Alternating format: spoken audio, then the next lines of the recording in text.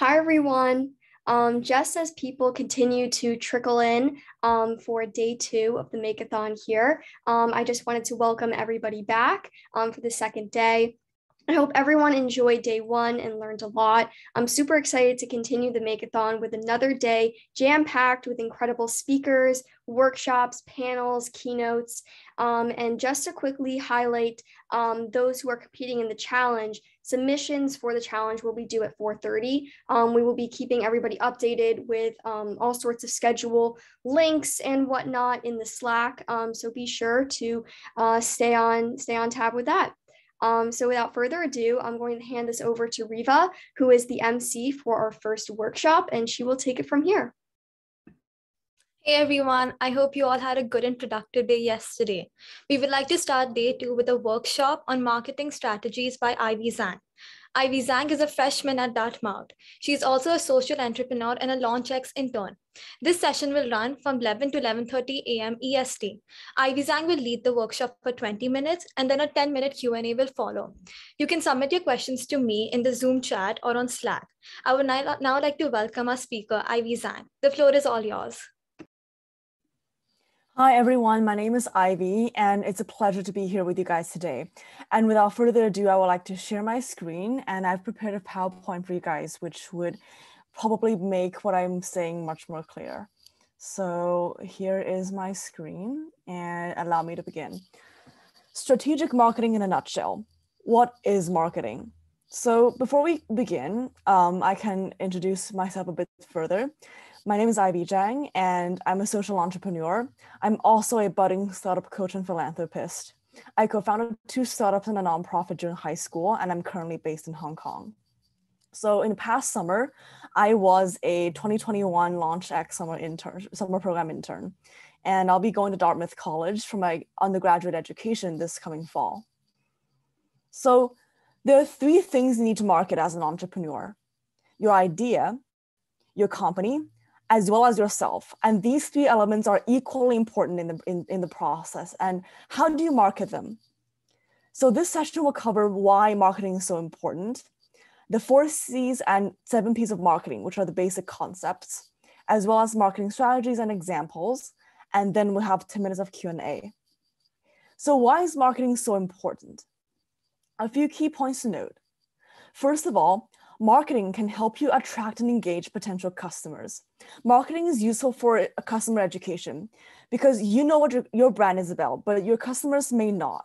And as an entrepreneur, it is your job to convey your product value to your audience. And then your audience needs to have a solid understanding of what your product is, how it works, and why it's worth having. With that said, marketing can also help you build your reputation as well as a brand image. Marketing is very important because strong and professional marketing can send a message to your audience that you're a reputable and trustworthy business and that they should be a part of your customer group. And therefore, marketing helps you sustain your presence in the market. Remember, marketing is there to help you sustain your presence, not to compensate for lack of engagement. So in order to become a successful business, you need to be memorable and build long-term relationships with the audience. Marketing also helps you grow your business. Your current users should always be your priority, but that doesn't mean you shouldn't keep an eye out for new opportunities. Opportunities means that you can actually grow your businesses, and businesses usually thrive through long-term acquisition of new customers, and marketing helps you achieve that. Most importantly, marketing is a channel to help you reach your end goal, which is selling your product. No matter what you do, there is always one ultimate goal, which is to convert your audience into real paying customers, and therefore you can generate your actual sales. And all in all, marketing humanizes your brand and helps you reach out to your audience. Let's move on to 7 P's of marketing. So what are the things you need to think about before you're actually launching your marketing campaign? Product, price, promotion, place, people, process, as well as physical evidence. So these are all of the things you need to think about when you're actually devising your plan. Who are you selling it to? What is the price? Where do you want to place your advertisement? What is the process? How are you going to promote it? All of these are intertwined together. And then there are all important things you need to think about, because if you're lacking in one element, it can actually affect your whole campaign. And the audience matters a lot. Always focus on your target audience. Your audience, your business can be a B2B company, which is business to business, and then you're selling products and services to other companies. It can also be B2C. So it can be business to consumer, which means that it's a thing between business and consumers. And then the marketing strategies you have for both can be a bit different. And before you start, there are a few things you need to ask yourself. Who's your target audience?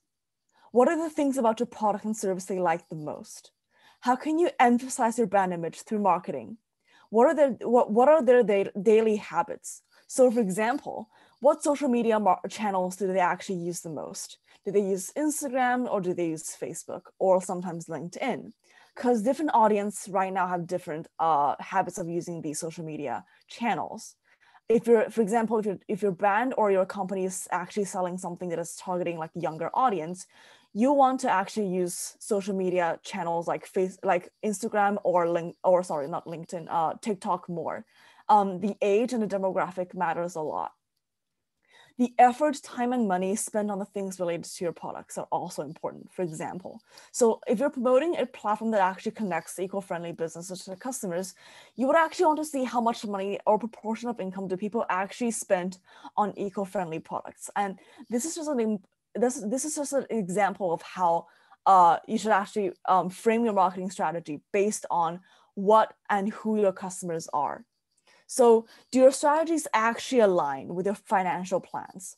The thing I like about marketing is because it's actually connecting every single part of the entrepreneurial process. It's related to marketing research, because market research helps you reach out to your first group of customers, as well as, or if not, then potential customers. And marketing research can actually be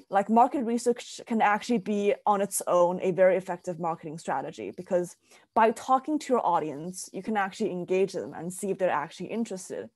Marketing is also related to finance, because the way and the strategies you choose will definitely affect your financials, because different strategies have different customer acquisition costs. And this will ultimately affect your budget as a whole. And that's why marketing is so important, because it connects every single part of this process. Because of the time limits today, I'll only be sharing with you guys 4 most common marketing strategies: advertising, word of mouth marketing, search engine optimization, as well as marketing analytics. So the first marketing strategy I'll be talking to you guys about is advertising as well as social media marketing. So for advertising as well as social media marketing, you can create a high performance website where the website talks about who you are, what your product is, what are you selling, some basic stats, or anything you want it to be. And it should be able to be clear and concise. And then UI UX will come in, and that's the tech part of it. You can also do social media marketing on Facebook, Instagram, LinkedIn, depending on the audience. And sometimes social media marketing can be really effective. But one thing to note is that right now, there are a lot of brands, big and small, far and wide, on Instagram or Facebook. And then they're doing a lot of ads, but because of the market is being actually really saturated on this, it may not always be effective. However, I'll be sharing you guys some of the successful social media marketing campaigns I've seen the past few years that I think they've done well. And I'll tell you guys why those might be better when it comes to social media marketing. Search engine marketing can also be a part of it. So it's about companies paying Google ads. So if you see on your web browser some random ads popping up on some of the websites you're visiting, that's because of the companies use search engine marketing, and that's a part of this entire package. Publications like newsletters, or you can even consider like newspaper ads as this kind of marketing strategy. And last but not least, there's a thing called retargeting, and this is actually one of the most interesting marketing strategies I've ever seen, because in my opinion, it's actually really tech-based. So Retargeting is actually a marketing strategy where it uses browser cookie-based technology to identify users who have visited a site, but sort of left before they actually make a transition.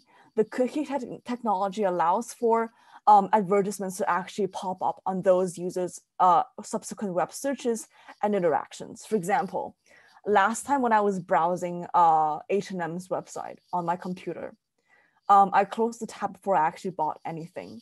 So afterwards, when I was going on like Yahoo Mail, an ad on H&M actually popped up on the sidebar. So I think this is a part of the retargeting marketing strategy. And I think this explains why you guys can see like oddly familiar ads everywhere. It makes sense because there is a reason behind this. And this actually has been quite effective because after I see those ads, a lot of times I actually click into those. So here's an example of a brand that actually did successful social media marketing. So the coronavirus pandemic has heavily affected a lot of retailers, especially large scale ones. But Boohoo has actually been one of the few that actually thrived during the pandemic. And their sales went up for 45% at the end of May 2020. And why is this? So Boohoo's social media strategy has always been integral to its success. So they use a lot of influencer endorsement as well as social media and engagement. Right now, it has about 8.8 million followers on Instagram. And that's why it enables the brand to target and engage a younger audience on these social medias, like Instagram and TikTok. It's fast, but it's also memorable for younger audiences. Through this, Boohoo can actually successfully establish its brand image as being fun, being relatable, down to earth, as well as being trendy and popular. So this is how they're able to actually engage their audience without sort of getting lost in a sea of advertisements. And its social media campaigns are also key. So it recently has like a Boohoo in the house hashtag during the pandemic lockdown. So whenever people post about their photos on social media, they put the Boohoo in the house hashtag at the end. And that's why it gets into like a big block of posts under the same hashtag. And this is how Boohoo stayed relevant even during the most difficult times. And adaptability is something that can actually be exercised through social media marketing. Second of all, we have word of mouth marketing. There are two types.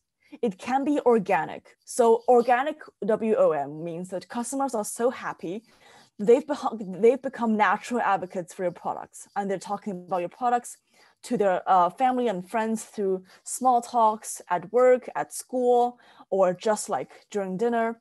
But then I think at a data-driven world, amplified word of mouth marketing is actually more common because it can be a part of the social media marketing campaign. So let's say if I bought like a really nice watch on Amazon and I think that's good, I can actually share it with my friend, and using my referral code or something, my friend can actually get a discount and they have more incentive to buy it. 92% of people trust recommendations from acquaintances, according to a research by Nielsen Holdings. And 64% of marketing executives actually believe that this is the most effective method. So you can see how WOM, trivial as it seems, can actually be really, really effective from other people's point of view. A lot of things that come with it includes market research, because I remember some of the times when I was talking to my interviewees doing market research for my own startups, I would ask them, oh, thank you for being interested in my product. Do you know any friends or family who you think might be interested or might even want to use the product I have? And usually people would be really happy to actually share their contacts with you. And this is how you actually build up a network step by step, and then you get to actually sort of zoom out into greater audience groups. You can always attach convenient QR codes at the end of ads for where people can actually scan it, go to a website or a landing page. You can also have referral codes for discounts. And this is actually a really, really, I would say, frequent methods for B2C companies to refer their audiences. Here are two examples of word-to-mouth marketing that is successful. So for Coca-Cola, we all know Coca-Cola is actually a really popular drink, that it's basically everywhere. So its Share a Coke campaign that happened in 2014 actually got customers to view Coke in a way that boosts its consumption a lot by getting people to actually share it with their friends and family. Its social media marketing campaign asked customers to actually find out bottles with common names and uncommon names on them and share it online using the hashtag #ShareACode. And I still remember finding the Coke bottle with my name written on it at a random convenience store downstairs. So these are also like creative, but also common ways to use it.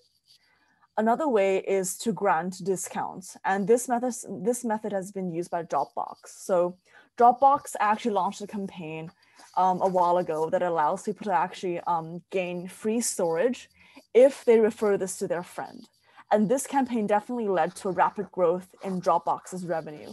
So I think that the key to success by these companies is that they're using common methods, but they're actually adding a bit of creativity to it. And that's what makes them memorable as well as interesting and engaging. The third marketing strategy is search engine optimization, which is different from SEM, by the way.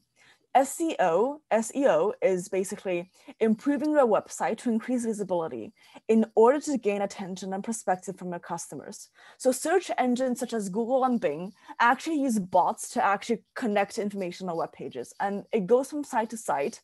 It collects information about the pages and putting them in an index, just like I would say like a dictionary where you actually go through them and find the words you need, except this time the computer does it for you. The algorithms would then determine the order of whether your web page will pop up first, because they analyze the pages in the index and take into account hundreds and thousands of ranking factors or signals to sort of determine like which web page should appear first after you search for something on the internet. So the user experience as well as user interface is actually important because the bots can actually see how useful your information is based on this design. And why is marketing analytics also important?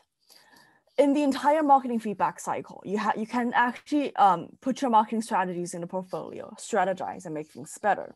Then you observe how customers react to your marketing campaign, how it impacted sales volume as well as the brand image. And here comes the feedback session, how to improve your marketing campaigns. Marketing strategies can be really, really distinctive, but I think marketing analytics cannot be sort of ignored in this picture. So the importance of marketing analytics is that it can actually be applied to analyze data in order for teams to gain valuable insights into preferences of current and prospective customers, market trends, as well as campaign performance.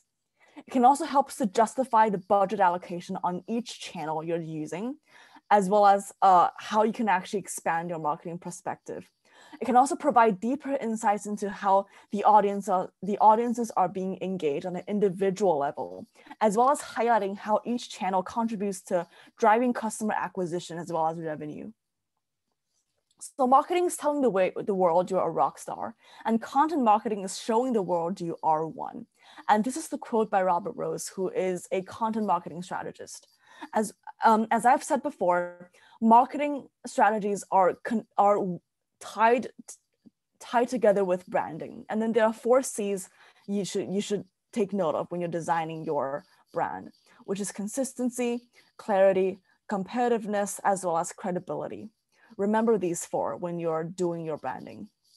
So using the easiest example is my PowerPoint. So the fonts and colors I've used on my PowerPoint has been really consistent. And this should be something that is very basic and remembered when you're doing your own branding process. So make sure your fonts and colors are consistent, because that makes sure that the audience remember what your brand is about. And all these colors and fonts actually lead to emotional marketing. Your brand can promote different kinds of feelings, going from happiness to energeticness. Your brand can make people feel blessed depending on how and where your product is actually positioning at. So for example, IKEA, like the household furniture brand, would most likely promote feelings of welcoming, of being warm, or like being relatable, whereas high-end brands like Louis Vuitton or Gucci would want you to feel powerful, will want you to feel like you're classy and all that. So the emotional marketing part comes in when you've designed your brand. And this is also connected to all of the strategies you're actually choosing for your firm. So always ask yourself, does the marketing strategy you choose effectively convey your brand images?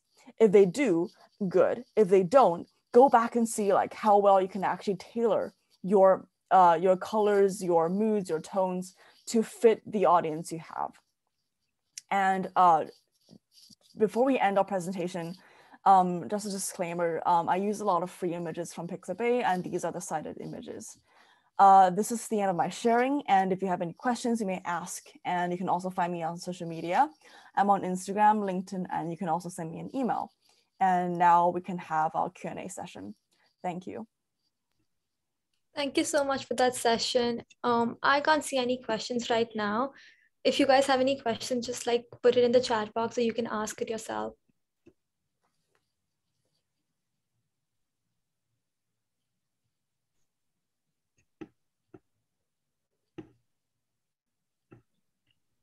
Someone asked if you could repeat the 4 CSs.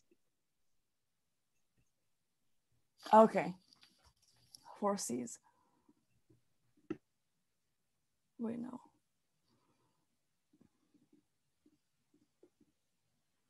Oh, the 4 C's of marketing includes consistency, clarity, competitiveness, as well as credibility. And usually these 4 items comes in when you're launching your, when you're actually launching your campaign. So you have to design your brand according to like the image you want to have, what kind of audience you're targeting. And then these 4 are the things you should take note of when you're designing all that. There's another question which is asking, how can we figure out the algorithm for Facebook or Instagram for engagement? It's a very difficult question because I've never personally tried that before, but I did look, you're talking about marketing analytics, right? Or SEO? I think so. She's talking about the marketing. Okay, so the marketing analytics works this way. You can actually find like third parties that offers like analytics online. I did do a quick search on Google. So I think monday.com actually provides this function where they help you analyze your customer conversion rate as well as how many clicks per view. But I think a lot of it is done by yourself. So the basic marketing analytics can be done by seeing like, I think Instagram does provide like user insights if you're a public account. So say like if you're on Instagram as a shop, they actually provide you like small graphs on how well your users have followed you, how much followers on average you gain per week, how long did they actually spend on your page, and you can actually count the likes as well as follower numbers by yourself. And I think these are basic analytics you can actually get. Yeah, I think that's it.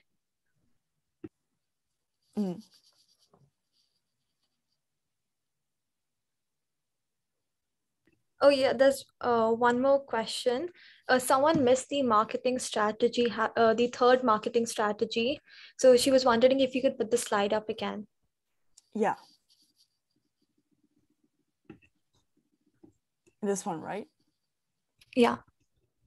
It's basically the search engine optimization. So this one's pretty hardcore. And I think that not a lot of startups that are actually starting, especially high school startups, are actually using this. But this is something that you can actually control like at first, because web traffic is something that cannot be easily controlled by yourself, especially when, let's say, your competitors have like bigger websites with more audiences. So what you can do is have a clear like website on your own, and then make sure the UI UX is designed well. And then later on, when you expand your business, you can actually implement SEO better. And there are a few more questions which have just popped up. What are your, one second. What are these startups and nonprofits you have founded in high school? And can you talk more about them and what they were about? Sure.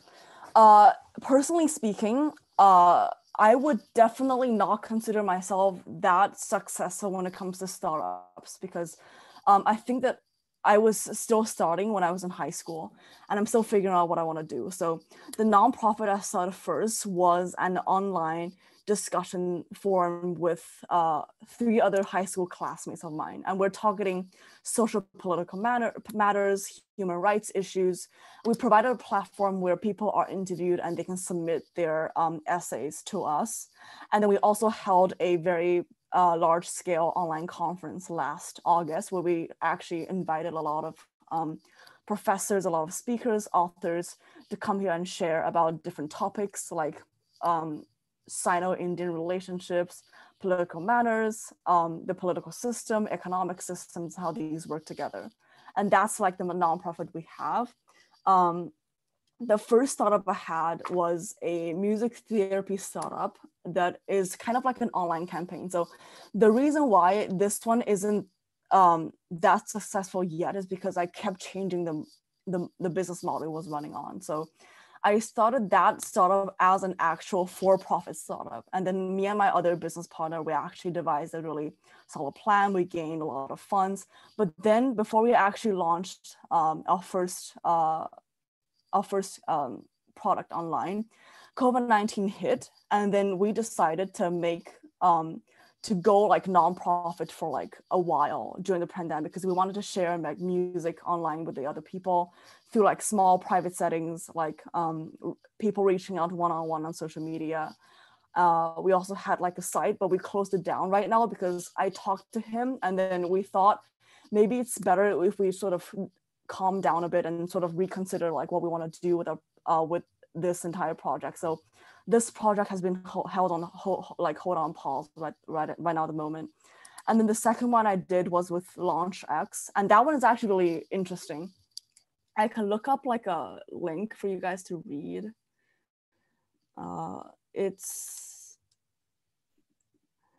This one is a hardware product where I actually co-invented like a smart pillow with 4 other co-founders. And what they did was, this pillow solves the problem of noisy roommates not waking up on time. And then I think this is actually a very rewarding experience. So if anyone of you want to have like a very fresh experience on how to have your own startup, do apply to LaunchX and see if you can get in. And yeah, these are the things that I've started in high school. So what I want to say is, don't be afraid to try and actually make mistakes, because right now it's actually okay to make mistakes and not know what you want to do. Because right now you have like not much burden. You can actually do whatever you want. You can be like an entrepreneur or a social entrepreneur. You can help other people. You don't have to actually worry about financials, right? So don't be afraid to try, and you'll eventually find like your way. Like I haven't found my specific direction yet, but definitely like go for it and always believe in yourself. That's what I have. What are your tips on like running a small Instagram business page on arts and crafts? Before you start on tips, I would say that there are a lot of similar pages up there right now. So do expect it to be a little bit hard for your business to grow at first, because I have friends who are actually doing this right now. And honestly speaking, they're not growing like as fast as they can because there are a lot of local handcrafts businesses online. So what I would say is word of mouth marketing for friends and family, which is actually really common for like new startups. You can actually use this a lot, because when I was doing like the pillow startup with my other friends, the way we gain first paying customers is by sort of telling our friends and family about it and convincing them to be our first our first paying customers. And that's how they referred it to their other friends, their other families, their roommates, their coworkers. And I think word of mouth should be used wisely. For other because I think for a small business like yours, it's only viable for you to sort of utilize whatever network you have at the moment. And then other ambitious plans need to come later after you've gained a certain amount of followers as well as a certain amount of wealth, if I can put it that way. Yeah, I think that's it. Thank you so much for that wonderful presentation. I'm pretty sure everyone has learned something really valuable today. Thank you. Okay, our next workshop is on how to start a nonprofit. I would like to welcome our speaker, Vivian Wang. Born and raised in California, Vivian Wang is an incoming freshman at Stanford University, studying computer science, symbolic systems, and Spanish. At the age of 12, Vivian co-founded Linens in Love in 2014. Linens in Love is a 501c3 youth-powered nonprofit that collects gently used hotel linens and repurposes them to families facing homelessness, animals, veterans, and low-income households. To date, Vivian and her team have donated 45,000 linens and impacted 10,000 individuals globally. As a social entrepreneur by day and computer scientist by night, she has been involved with the Bank of America Student Leaders Program, DHL Global Youth Volunteer Leadership Fellowship, TEDx, National Center for Women's and Information Technology, and Girls Who Code. This session will run from 11:30 to 12 EST. Hey everyone, can I get some sort of cue to make sure we're all good to see my screen? Are we good? Yeah, I think we're good. Okay, awesome. So we'll go ahead and get started. So hi, my name is Vivian. I'm very excited to be here today to share all about how to start your own nonprofit. And so without further ado, let's go ahead and get started. Okay, so here's the event structure. We'll start off with a very quick about me, and then I'll show you all a little bit about my nonprofit, and then we'll dive into some popular questions that I get asked like pretty much every day. And then from there, I'll show you all a very, very big overview in regards to how to start your own nonprofit. And then from there, I'll share my contact info if you ever want to stay in touch. And then finally, if we have time, we will definitely have a chance for Q&A. Okay, so before we get started, grab some pen and paper. This workshop is super info-packed and it's also very casual. So if you have any questions, feel free to drop them in the chat and we will go ahead and get started.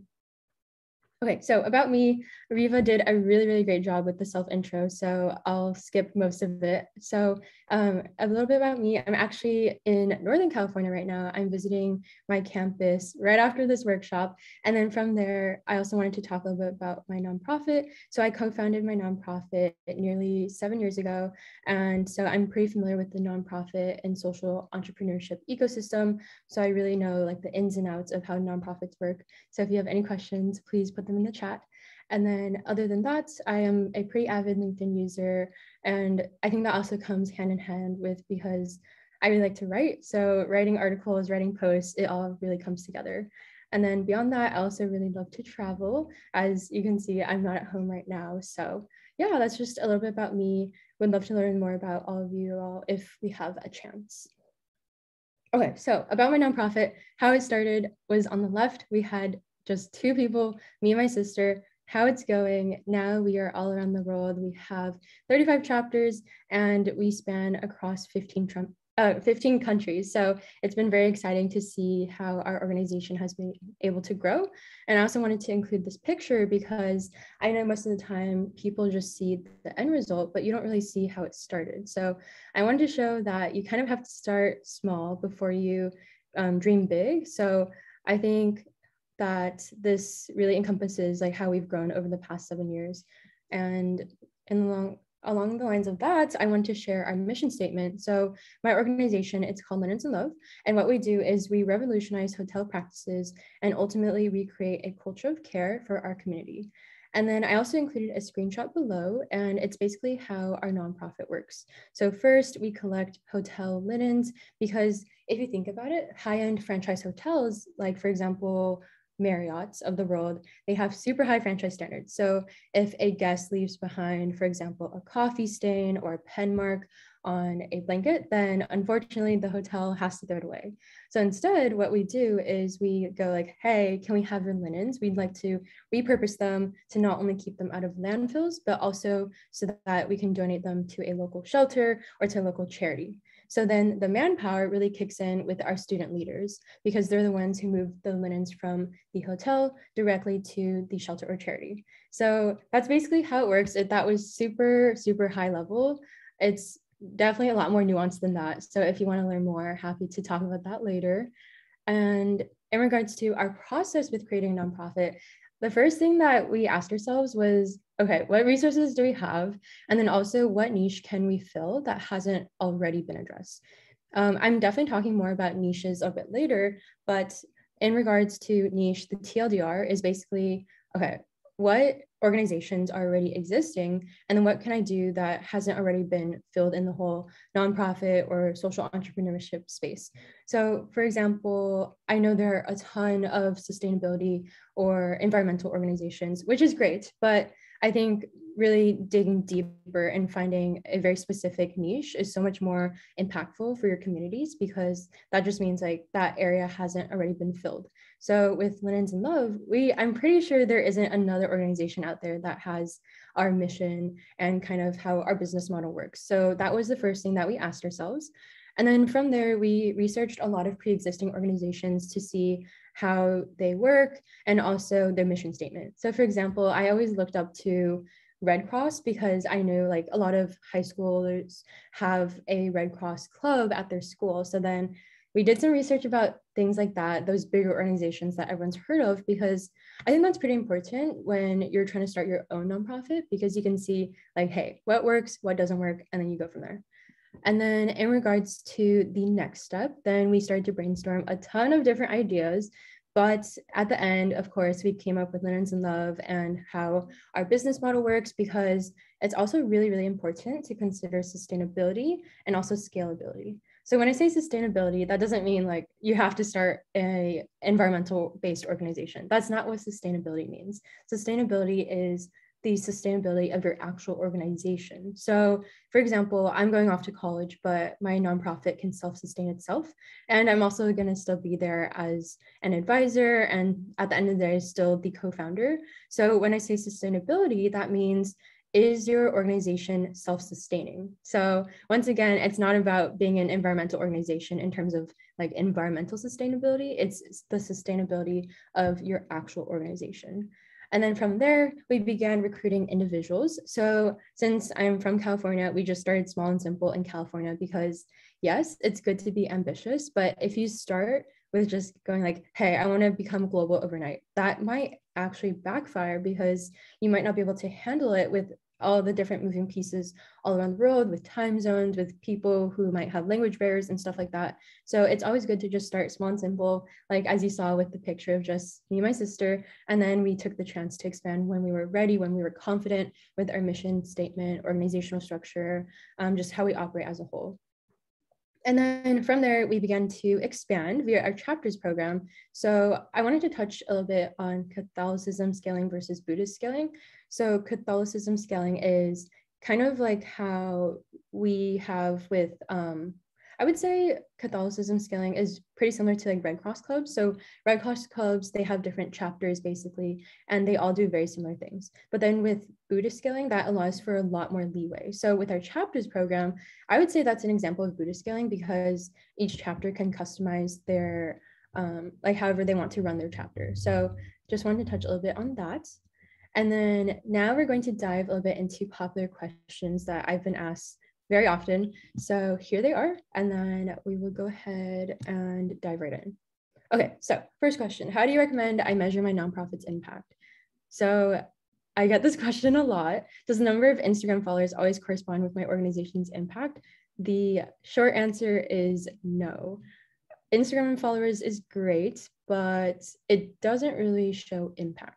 So impact is the number of individuals served, number of items donated, pounds of whatever item repurposed, if that applies to your organization. And then I also like to say percentage of individuals in whatever city, whatever state offered whatever. So in my case, since I work a lot with shelters and charities, we like to say percentage of individuals in whatever city offered a stable home. So if you look at the left side, you can see that these are all stats or impact measurement statistics that can help you to see like, hey, how do we directly benefit the community?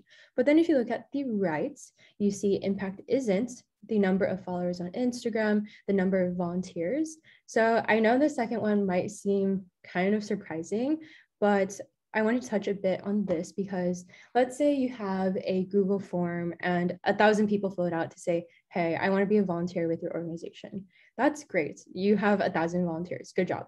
But they could all just be sitting there and not doing anything. So to me, I think even if you have a small team and everyone is super dedicated, very passionate about the cause, then that's when impact really kicks in, because even a small team can make a very huge difference. So I would say take the number of volunteers that you have and determine whether it's really impactful. Take that with a grain of salt, because you don't know if that's actually true impact, since you don't know if your volunteers are actually doing all the work or if they just filled out a Google form and said, hey, I'm a volunteer.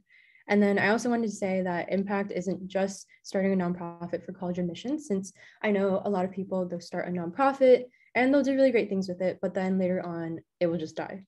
And then finally, starting a nonprofit impact is not starting a nonprofit without a niche, because at the end of the day, for example, there are a ton of women in STEM organizations.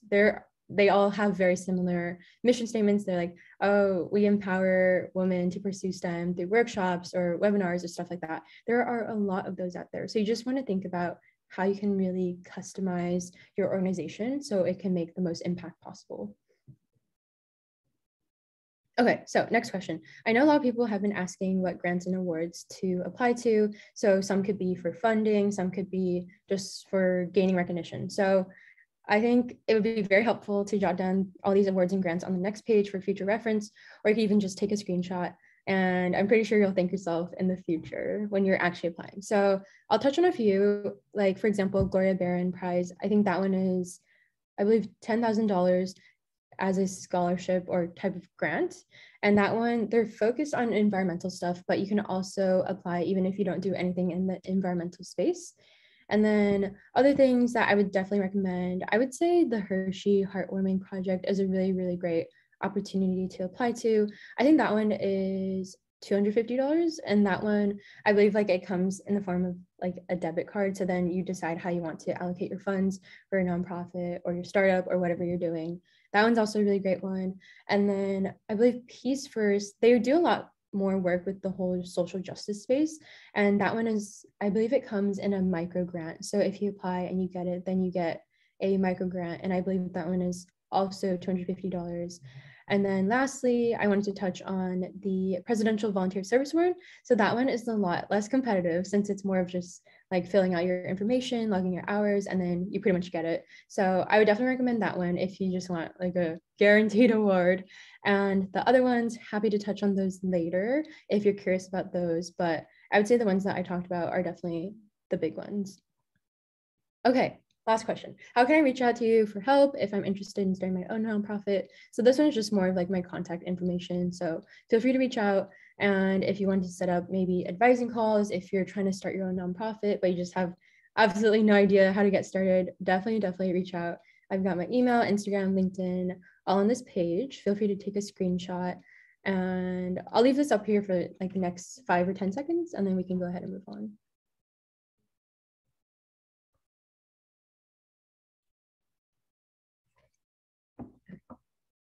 Okay, so now what? How can you actually start your own nonprofit? So this is all based on my personal experience, and I definitely wouldn't say that starting your own nonprofit is a cookie cutter formula, because there are a lot of ups and downs. There probably will be a lot of unexpected hurdles that you'll have to go through. So yeah, I would definitely say this is super higher level. There are a lot of nuances that come with starting a nonprofit. So in regards to the second step, I kind of already touched on the first one. The second step, you want to identify your nonprofit organization's niche, target audience, and business model. So when I say niche, target audience, and business model, niche is what I talked about a little bit earlier, and it's actually in the next few slides. So I'll touch on that later. And then target audience is who you want to support. So for us, I talked about that earlier, but it's supporting people who are experiencing homelessness, supporting animals that are in animal shelters, and things such as supporting veterans' homes or women's homes. So that is our target audience. And then our business model is how we work. So how I talked about earlier with how we transport the hotel linens to shelters, that's kind of how our business model is. And then from there, you really want to think about how you can gather a high impact, self-driven team that can support you in growing your nonprofit from the bottom up.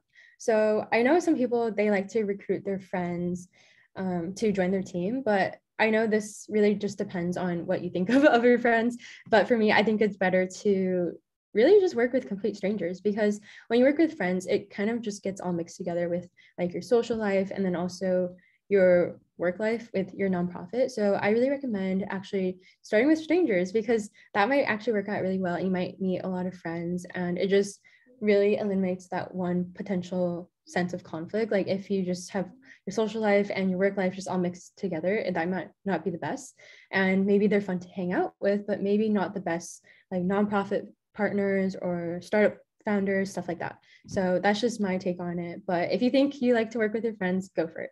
And then from there, as I kind of touched on earlier, I would really, really recommend starting small and simple. It's really, really cool to start simple and then grow globally, because you can see how you've grown over the years versus just waking up one day and saying, hey, I want to start a global organization. That's so overwhelming, and it could actually backfire, as I talked about earlier, because it just, you might have a really, really shaky foundation. Kind of like if you were to build a building and then the bottom isn't even stable, then if you keep building up, it would probably collapse. So that's my take on it. And then finally, you should definitely consider if you want to apply for the 501c3 status. And I know this topic is always super dreaded because filling out that paperwork is like actual pain. But I would recommend that if you want to have like a lot of tax exempt purchases or stuff like that, it's just good to have that status if you're willing to invest the time in that. But other than that, I wouldn't say it's necessary unless you think that your organization would need to have that tax exempt status. That's basically what it means. Okay, so more about your nonprofit's niche. So the $1 million question is really just, is there already an organization out there that does what your organization does? So if you look at the left, that is not a good niche or mission statement or stuff like that, because it's so broad. It just says environmental organization promotes sustainable volunteer events. So the TLDR, it basically means like we're an environmental club. That doesn't really sound good. But if you look at the right, it's so much more specific. And off the top of your head, you can't really think of another organization that does what we do. So I'll keep this up here for a second if you want to kind of digest it or take notes on it. But I think it's just really good to get specific so that when you see that sentence, you can't really think of another organization out there that does what you do. And then by the same token, then that means that when you introduce your organization, then other people would really remember your organization, like it will resonate with them since they probably haven't heard of it anywhere else. And so it just really sticks with them. So that's my take on nonprofit niche. And then from there, I just wanted to say thank you so much for attending this very brief workshop. And then from there, I wanted to open up the floor. If you have any questions, feel free to put it in the chat. And I'm not sure who will be moderating the chat, but if anyone wants to read off the chat questions, happy to answer them. So these are just some things you can ask. These are definitely not an exhaustive list. So yeah, feel free to ask whatever. And then I'll leave this up here for a couple of moments if you want to take a screenshot or just jot these down. If anyone has any questions, you can like send it in the chat box to me.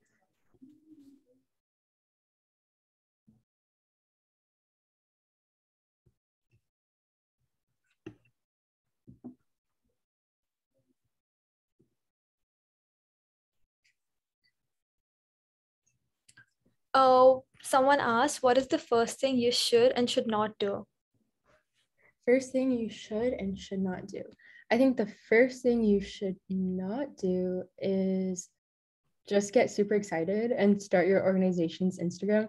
I know I sound like I'm super against that, but it's just because if you just get so excited with making these cute little graphics, that's great. Like if you want to do graphic design, sure, but you want to really consider how you're impacting your community and not just making nice little graphics. So I would say first thing first, don't just get excited and start an Instagram account. You can do that later once you figure out your organization. And then the first thing that you should do, I would say the first thing you should do is just brainstorm. Like take out a sheet of paper, brainstorm a ton of different ideas, see what sticks with you, see if that idea isn't already out there. And then if you think that you could really pull through with that, then try it out, speak with other people, talk with mentors to see like, hey, what do you think of this idea? Would it work? So yeah, that's my take on it. And then I also got 2 questions in the chat via private message. So I won't say your name since you sent it via private message. It says, are these opportunities open for international students? When you say opportunities, what do you mean? I think they're talking about the grants and all. Oh, yeah, that's a great question. So I think that really depends case by case. Like I know some applications will say this is only available to US residents or stuff like that. But I know some do say that they are all around the world. So yeah, definitely do your research, take the time to figure that out before you submit like an entire application and then you realize you don't even qualify for it. Can I read the question out? Yeah, go for it. How did your nonprofit help you as an individual? How did it help me as an individual? That's a good question. I would say the biggest way it helped me would be with public speaking. Like here I am today on a Sunday morning and what I'm doing right now, that's an example of public speaking. So yeah, definitely with public speaking, especially when you have to pitch to people for grants or you're giving a presentation about what your organization has been up to over the past year, that requires public speaking, and it's super applicable in other spaces, whether you're doing an interview or you have a presentation in school. So yeah, I would definitely say with public speaking skills has definitely improved a lot. Can you show the second slide in your presentation? Someone missed it. Yeah, the second slide. I think it was this one. Is that what you're looking for? I'm not sure. Okay, feel free to write in the chat if that wasn't. And then we have a question from someone else. It's also a private message. I'm wondering if filing as a 501c3 is required for becoming a nonprofit, or more in general, what counts as an NPO? Yeah, that's a good question. So for the 501c3 title, that just means that you are tax exempt. So for example, when we get t-shirts for Linens in Love, when you pay for those, the tax would have been, I would say, around $60. But since we're a tax exempt organization, then you just submit a quick little form and then your tax exempt number. And then from there, you don't have to pay your tax because you're a nonprofit organization. But I would say if you're starting small, I would not say that's necessarily the main priority because you just want to figure out like the lay of the land first. And then if you're ready to file as a 501c3, then you can go from there. But I would definitely say like that probably shouldn't be your priority. You should figure out how you want your nonprofit to work and then go from there. And then I got another question. It says, did your nonprofit help you get into Stanford? Do nonprofits help the benefit of getting into good colleges or getting jobs? Yeah, that's a good question. It's very practical. I would say yes to both questions. So especially with Stanford, they're super big in the whole entrepreneurship, social entrepreneurship space, being in Silicon Valley. So yes, I would say yes. And then do nonprofits have the benefit of getting good jobs? Yeah, I would say for sure, because it counts as a work experience technically, and it shows leadership because you're starting something from the ground up. So yes. What resources? Oh, sorry, were you saying something? What resources do you use for your slides and Instagram graphics? What resources and slides? So for the slides, I made these myself. So that was on Canva. And then for Instagram graphics, I am not sure. I don't run our Instagram, but maybe if you shoot me an email, I could ask whoever runs our Instagram and then I can get back to you. But yeah, I don't run the Instagram, but for slides, it's Canva. If there are so many organizations existing already in the internet and they're working in the same field, how do you compete with them and grow? Sorry, could you say that again? I think you cut off. I was saying that there are so many different organizations working for the same purpose and they have the same goal. So how do you compete with them and grow? Yeah, that's a good question. So I touched on this a little bit in the presentation, but I would say just making sure that your organization's niche is so specific that there really just isn't another organization out there that does what you do. So with Linens in Love, you just probably haven't heard of anything else that does what we do. So I really, really encourage you to think deeper and create a mission statement that is just so specific that there just isn't one out there already. So like, for example, if you're passionate about women in STEM, which I'm guessing is why you're here, like I'm pursuing computer science in college, so I get what you're thinking, but really dig deeper. So don't just say like, oh, we provide free workshops and stuff like that. Think about what workshops you're providing or like what's the takeaway from these workshops and stuff like that. So think deeper and really take the time to flesh that out, and happy to communicate more with you about that if you're like really going along that route. How do you recruit members for your nonprofit? How do you recruit members? Yeah, that's a good question. So for us, we started with just our local community, so working with different high schools. And then from there, if you want to expand, like first in the US and then around the world and stuff like that, then I would really recommend that you have different postings on, like, whether it be with different organizations, so asking them to promote your organization, or even reaching out to local high schools and sending them a cold email and saying, hey, my name is blah, blah, blah, I'm doing this organization. Could you promote this opportunity at your school? Because that's very, very beneficial, because then you're asking someone else to do the work for you of publicizing your opportunity, and you don't necessarily have to do like all the grunt work. So yeah, those are two ways you could promote your organization. Can you once again just show the slide with the grants on it? Yeah, let me find that. Give me 1 second. So feel free to take a screenshot. They're mainly just logos. So if you want me to actually talk about one, happy to talk about any of these. And there's another question. Could you give us some tips on how to brainstorm a great pitch? Brainstorm a great pitch. Do you mean like an elevator pitch, or? Like, can you, like, whoever asked the question, can you just like say that? Yeah, that would be great.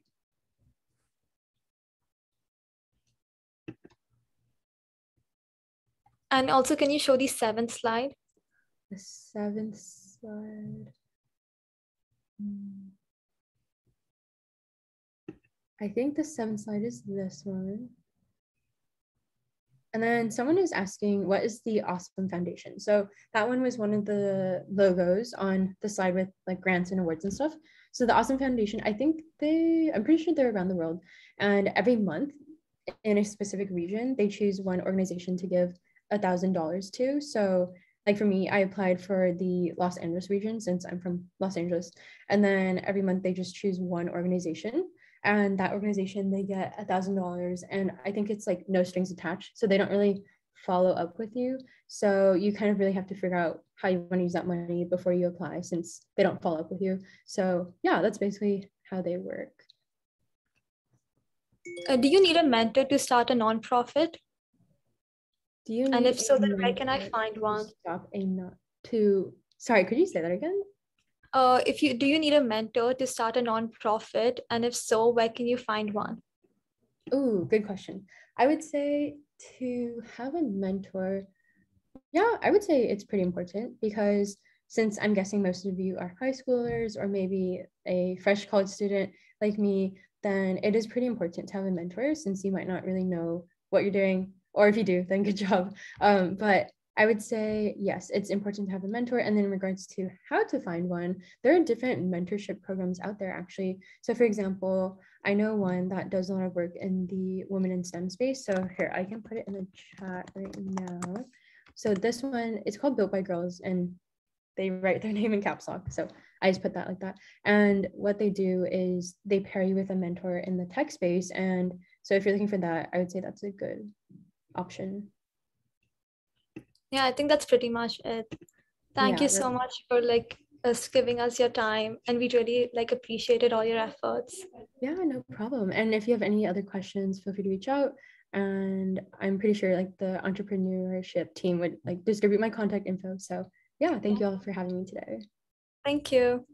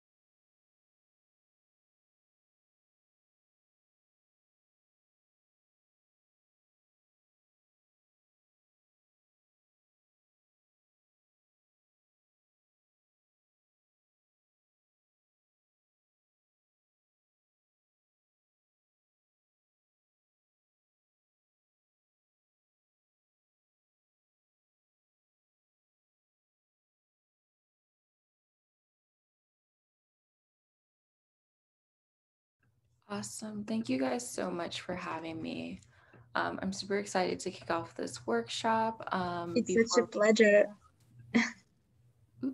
Oh, no problem. Before we start off, I'm going to drop a Replit link in the chat. You guys don't have to do anything with it just yet, but just like have that on deck because we will be referencing it throughout the workshop today.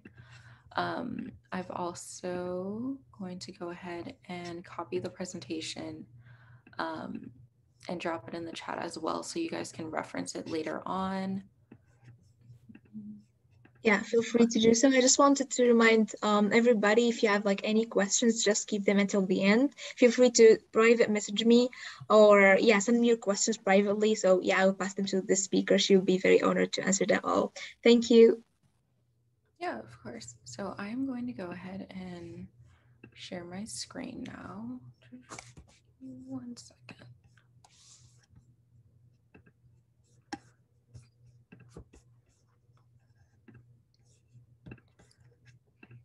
Awesome. Can we all see it? All right. That's good. Okay, awesome. So basically for this intro to iOS dev, we're going to go over like the main like components of what goes into like making an iOS app. A bunch of this is going to be spent on like kind of getting the basics of Swift language. And then we're going to kind of have like an open circle to kind of just like brainstorm and talk about what like wireframing and like prototyping looks like for apps. And then I'll go ahead and do a walkthrough of Xcode, which is the IDE that people usually use for app development. And then after that, I will walk you through like an example app that I created before this. And then we'll just like go ahead and have like an open Q&A and just kind of like work together, chill, see where the workshop takes us. So like I kind of already talked on, the components of today's iOS dev workshop are talking about UI, UX, Swift, Xcode, and wireframing. So UI refers to the user interface. This is what your user is going to see when they open up on the app. This mainly deals like with visuals more than anything, like color theory, what kind of layout do you guys want to use, things like that. And then UX refers to the user experience, which is kind of just like functionality of the app and what they can actually do to interact with it. So you heard me mention Swift.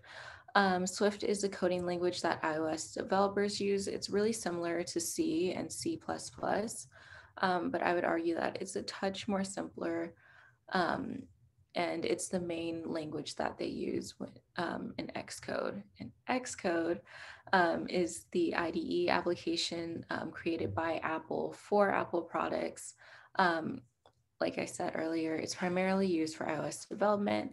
And then this whole idea of wireframing is basically just prototyping the app's basic look, functionality, segues, and pathways. So like if I click over here, what do I want to show up? Things like that.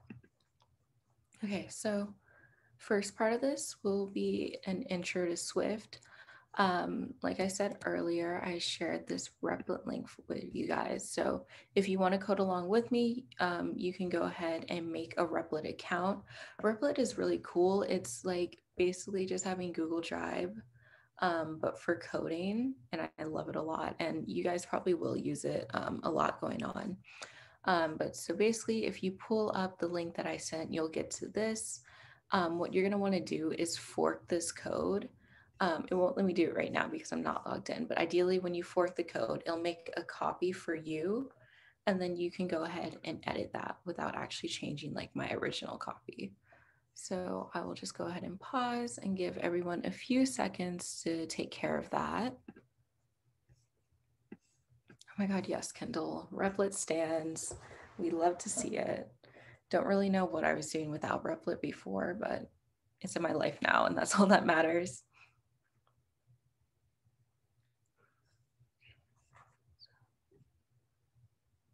I'm actually gonna stop sharing for just 1 second so I can log in.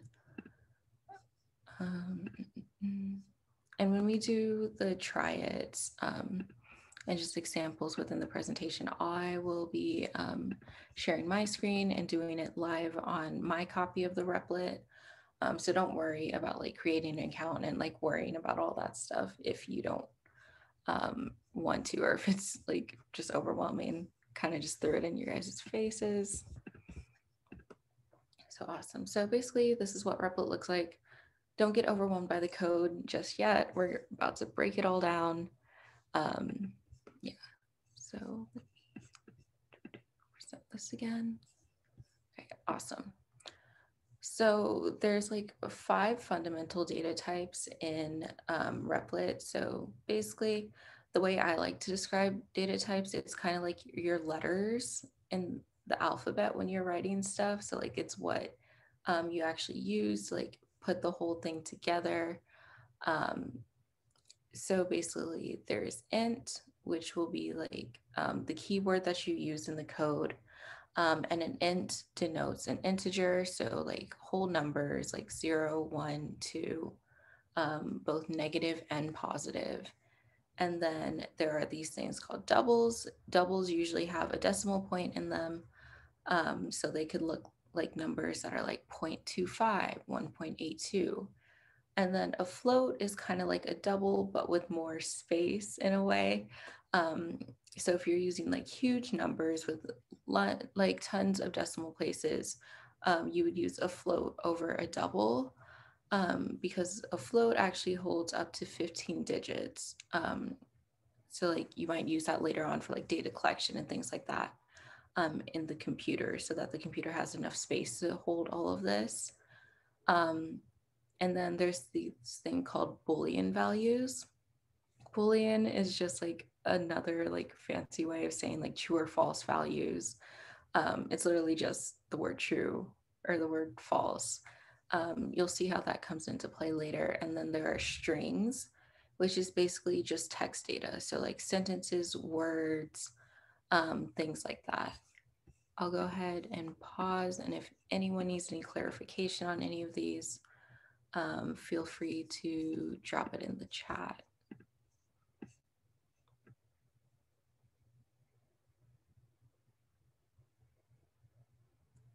Okay, looks like we're all set on that.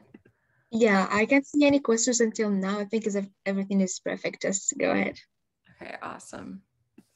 Some other things you'll need to know are basic operators. So obviously like in math, we have our operators, addition, subtraction, things like that. Same thing goes into code. Some of them are a little different, mainly just the equal sign. Just so you know, these operators are basically used to manipulate your code and do things. So the assignment operator is arguably one of the most important. So you know how in algebra, like they first introduced like using variables x and y. The assignment operator is used for the same purpose in Swift. So basically, if you look over here, I have an example and it basically says var, which stands for variable, var a equals example. So now what I'm doing is I'm taking this object a, we named it a, and I'm assigning it the value example. So basically, it might be really easier to just think of like a as like a box, and then the example string is what we put inside it. And like the equal sign is kind of the action of us putting it into the box, if that makes sense. And then we also have arithmetic operators. So these are basically the same ones that you see in math and things like that. So there's addition, subtraction, division, multiplication, and then there's the modulus, which is actually this cool operator. So instead of returning the quotient of 2 numbers divided, it actually gives you the remainder. So if I were to use the modulus operator on 7, I would basically divide it by 6, and I see that I have 1 as the remainder. The computer would return the 1. There's also comparison operators. So basically, if you want to compare two values, the cool thing about these is it doesn't have to be just numbers. It can also be variables. So if I like assign variable A to cat, and then I assign variable B to cat, and I wanted to check if they were both equal to cat, I could do A equals B. And if it's true, the computer is going to return true. If it's false, the computer would return false. It's very important to note the difference between the single equal sign and double. So the single is just assigning, the double is checking if these two values are equal to each other. There's also the exclamation mark and the equal sign that basically checks if two values are not equal to each other. So if I have A is equal to cat and B is equal to dog, and I say, is A not equal to B, the computer would return true because they're not equal to each other. We also have greater than equal to, less than equal to, greater than, and less than. All of these comparison operators will return, like when they're being used, they'll return a Boolean like we talked about, so either true or false. I'll go ahead and pause and see if we have any questions.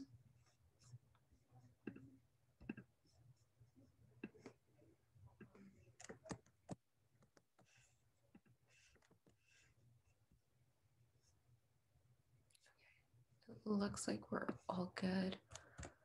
Yes. Awesome. Okay.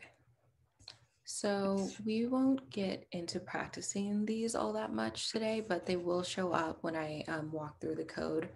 So there's also these main three collection data types. So basically a collection, you think of it, it's just an assortment of stuff all thrown together. Swift usually uses three main kinds of these. So there are arrays, there are sets, and dictionaries.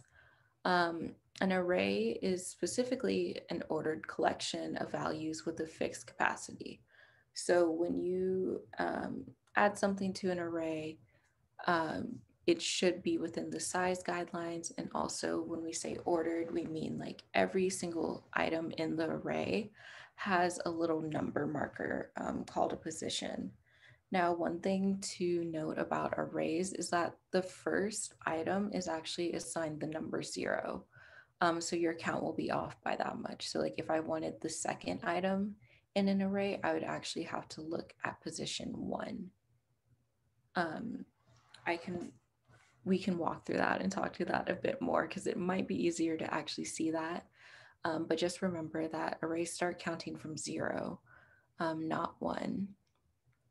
And all of the items are in order.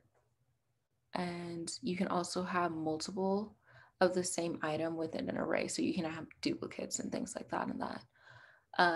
A set is another type of collection data type, and it is an unordered collection of similar values. So if I have all of these string objects, which are just different words, and I wanted to group them all together, I could put them in a set. The only thing with a set is that they wouldn't be ordered. So if I wanted to pull just one word from like my collection, I wouldn't be able to like say go to position 5 and pull out the word there. It's unordered. So you don't have that same functionality that you would have with an array. And then we have a dictionary, which basically resembles the same like real life dictionaries.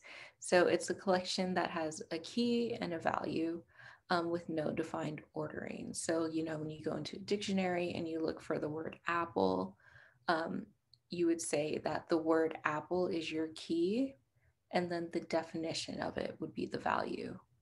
So I'm going to pause because that was a lot.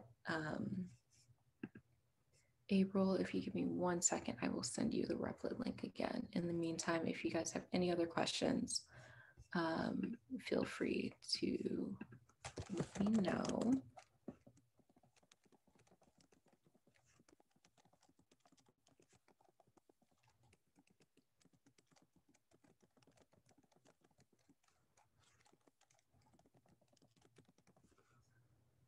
Awesome, I think we're all set. So I'm just going to go ahead.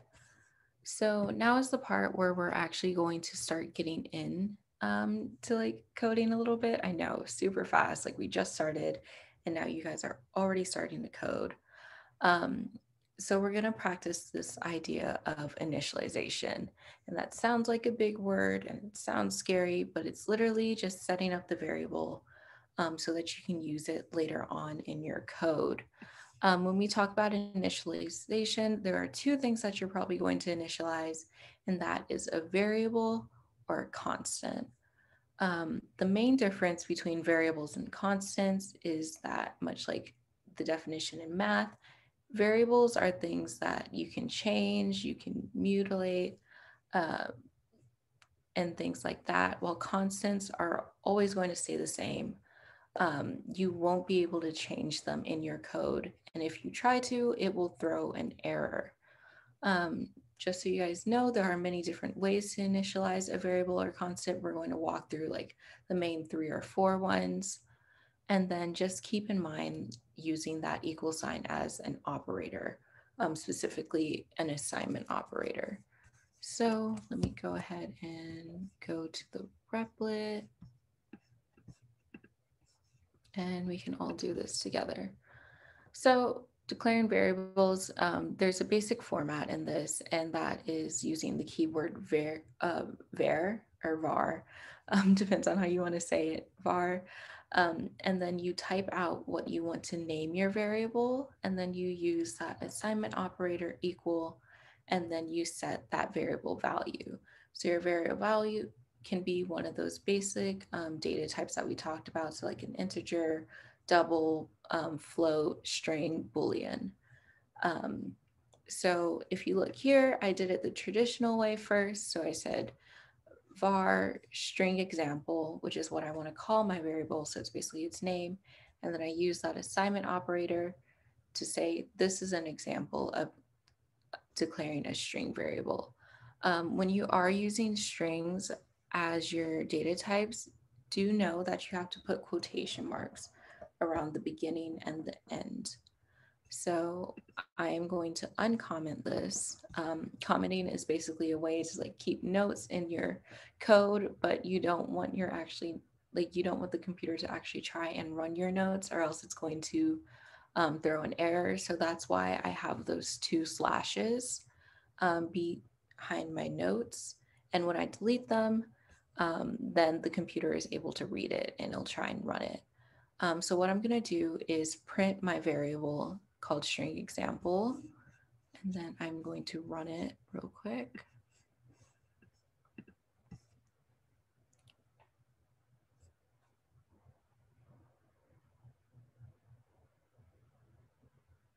Yep. So if you see over here in the console, basically what happened was I called this action. We'll go into those later on.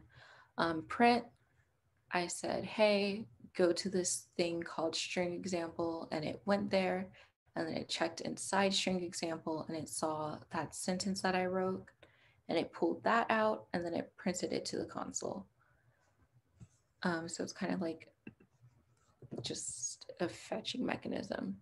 Another way you can declare variables is you can declare multiple variables in one line. If you look at this, I use the keyword var once, and then I have 3 different variables, x, y, and z. I set x to 2.0, I set y to 12.9, and then I set z to 37.1. I differentiate these variables from each other with a single comma. And I don't personally use this much, but it could be super convenient if you don't want to do like var a equals this, var c b equals this, var c equals that. So I'm gonna just run the code again and print every single variable.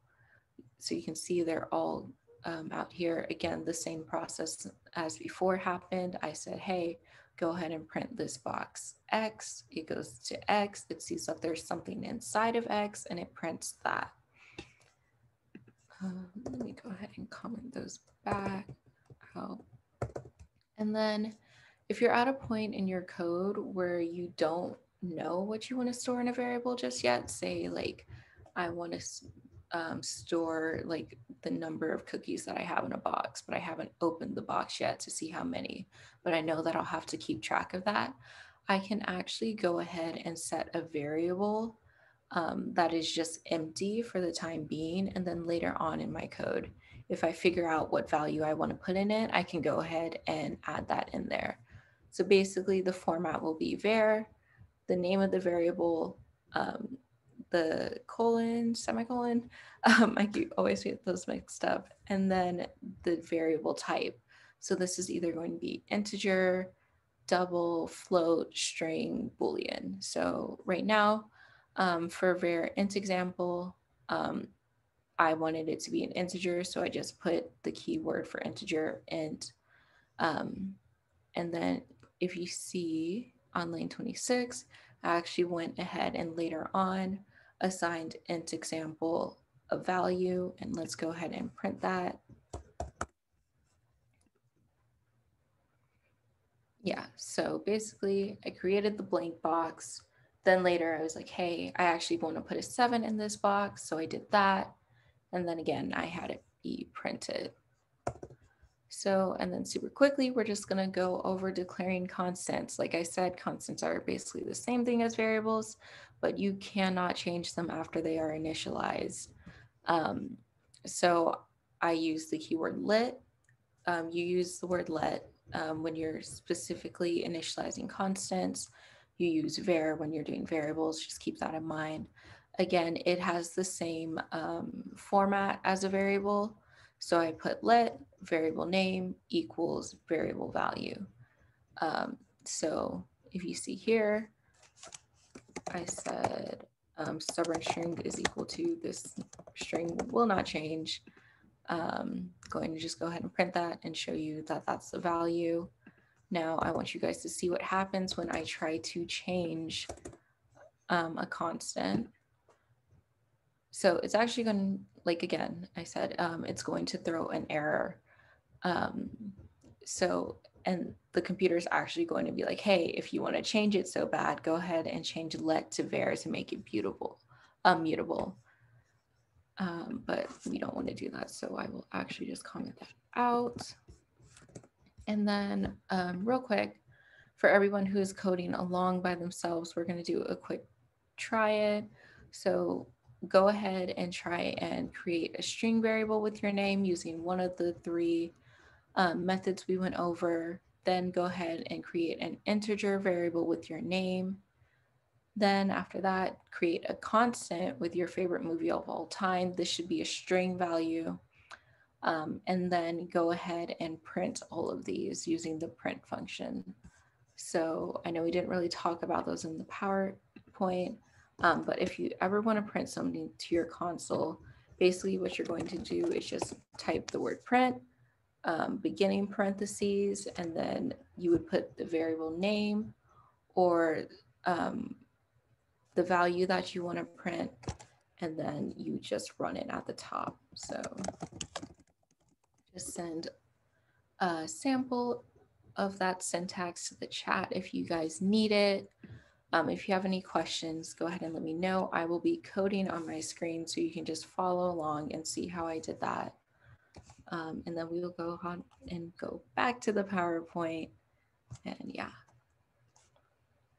So.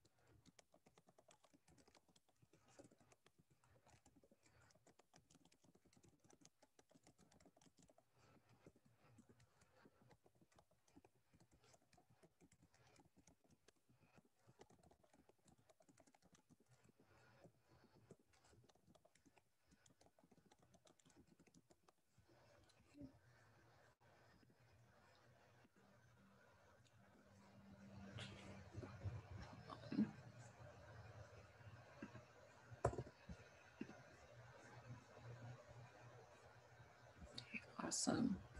So if you guys saw, basically just did the same things that we did earlier on to go ahead and complete that little challenge. Yes, I agree. The Devil Wears Prada is one of my all-time favorites. Probably know it, like literally top to bottom. I just love it. It's really good. Okay. So I will go ahead and pause for questions for just 1 second if we have anything. Sorry, give me 1 second. Can I actually get a thumbs up in the reaction panel if you guys are doing okay? So at the bottom. There's actually, I'm sorry for interrupting you. There's actually a question about like what's the difference between like typing the equal sign or like the dots, the 2 dots. Okay, yeah. In the code. So let me go ahead and share my screen again. Yeah, in the last example that you've just shown. Yeah. Of like the age and the name. Yeah. Yeah. So when I use the equal sign, that's usually for when you know which value that you want to put in there right away. So it's like, oh, I need to make a variable for my name. I already know my name. But when you use the 2 dots, that's more so if you want to like create a variable but leave it empty until you know what you want to put in it. So theoretically, okay. No, yeah. that makes sense to you. All right, thank you so much. Oh, I can see some reactions here. They say that everything is great. Yeah. Awesome. You can just go ahead. Yeah, so that 2 dots are usually just used as like kind of a placeholder. Like if I didn't know my age yet for some reason, but I still like knew that I needed to have a variable for my age, I would use those 2 dots. So I'm like, hey, I don't know this value yet, but make a box for an integer. I'll come back to you and put it in. And then when I find out what I want to put it in, I'll just use the equal operator like I did with my name. Okay, awesome. So let's go ahead and move on to the next part. I talked a little bit about functions when we were talking about printing. Functions are basically like the doers and the workers of the code. They're the ones that are actually going to do stuff outside of the operators. So even though like we were able to like create variables and things like that, we couldn't really do anything with them because we were just like, hey, this equals this. And the computer was like, great, it equals that. And then it just sits there. Functions instead actually do things depending on what the user inputs or what you, the developer, inputs. So basically what you're going to do is, basically what happens is that they take an info. We call this information parameters. And so basically they get this information, and then depending on what you write in the function's code, they can like manipulate it, store it somewhere in the computer, change a class, which is unfortunately something we won't get into today, but definitely recommend looking into OOP, which is object-oriented programming, for like a better understanding of that. They can just give you back the parameter or return it. They can change something else within your code, etc. So there's 2 main things that you are going to do with the function, and that is defining a function or calling a function. Defining is where you're basically writing out the to-do list for a function. You're basically saying, hey, I'm making you into a function. I need you to do this, this, and this. And the best way to think about it is kind of just like making a cookie cutter. So like you're basically setting up what shape you want your cookies to look like so that like you can use it over and over again. It should be super general and not detailed in a way, because you want to be able to like pass in different information multiple times instead of just being like, hey, do this one time, because then your code isn't really usable. And then calling a function is actually using it. So like whenever we use that print function just now, that was what we were doing. We were calling it, and you know how we put the variable name in the parentheses? That was the parameter. So let's go ahead and practice that.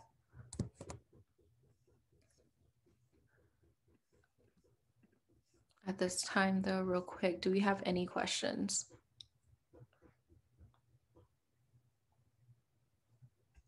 Nope, I don't think so. Awesome. Okay, so I'm just going to walk through these functions because there's quite a lot of different ways that you can actually create them. Let me go ahead and comment out this code real quick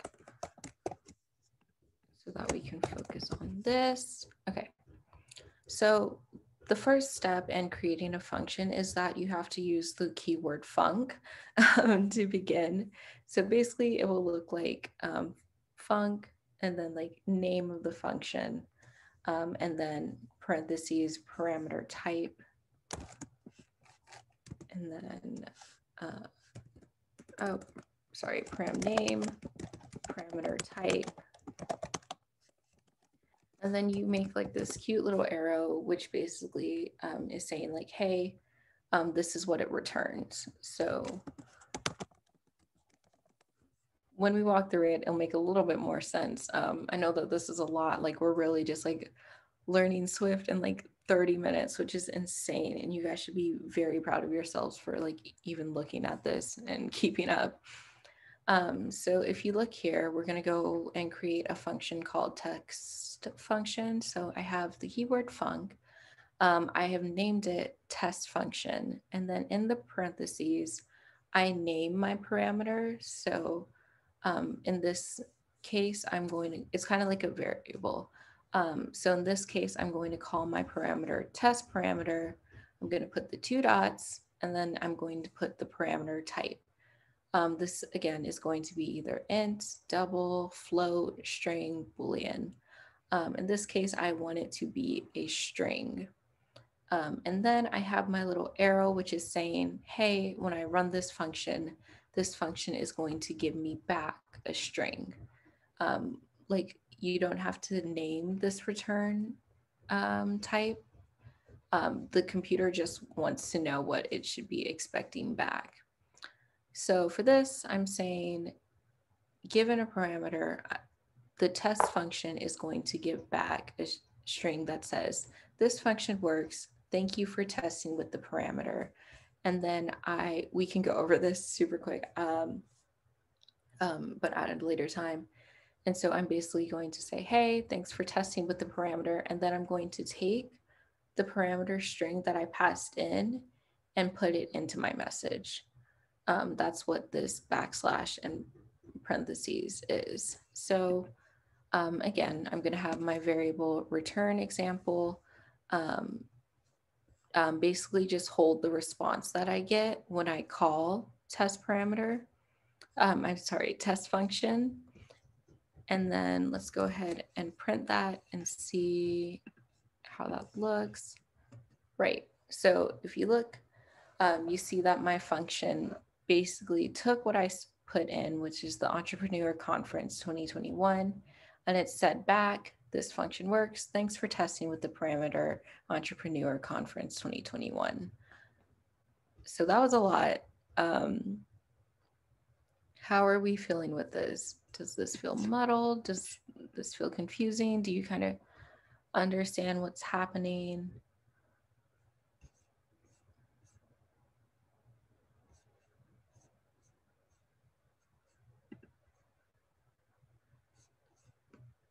Feel free to, let's actually real quick, put a 1 if you're comfortable with this, and then put a 2 if you are not. Yeah, actually I can see some reactions saying, yeah, it's good. Okay, cool. Okay, so you can also have functions without parameters. So say you don't want to pass anything in, you just want the function to do something without having any new information passed in, you can go ahead and do that. So we created a function called no parameter function, but you still see that it does still return a string of some type. So basically when I call no parameter function, it's just going to give me a string back that says no parameters here. So let's go ahead and run that. Let me go ahead and call this out.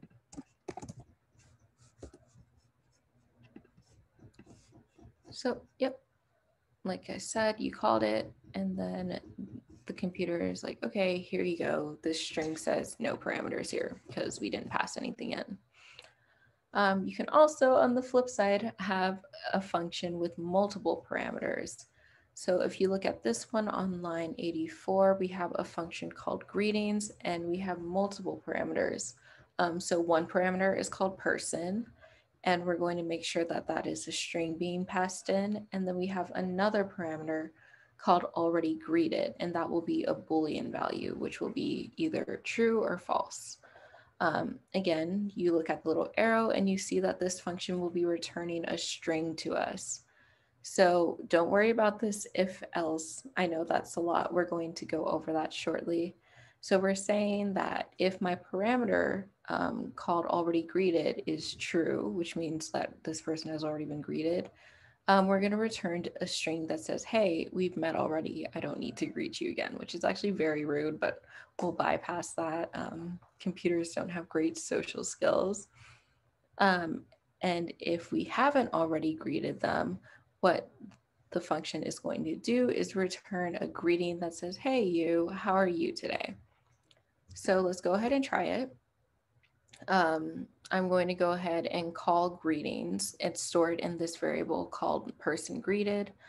So if you look, I have greetings, the person, which is the name of the parameter, and I want my person to be Jackson. And then I say already greeted is true. Let's say that we've already met Jackson.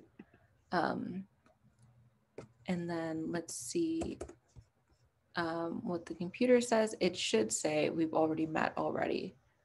Yep, so it says that. And then for person not greeted, we're gonna have a new person called Maggie, and we're gonna tell the computer, hey, we haven't met her yet. Let's go ahead and greet her. Nope.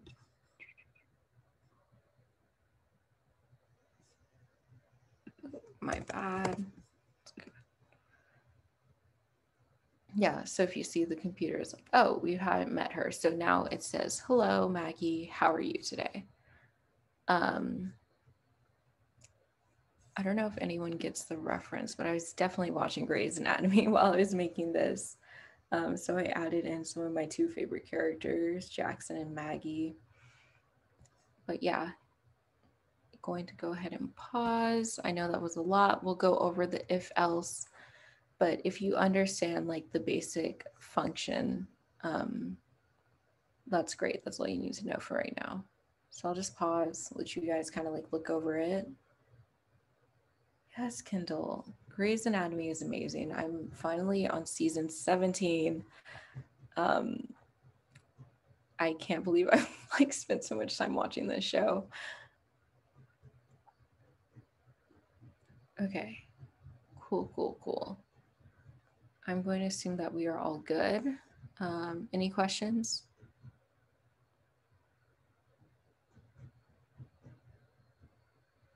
Okay, good. I'll just go ahead and go back to. So there's also, so like, as you guys saw with that last function we did, we can actually control what a function does based on what different like conditions have been met.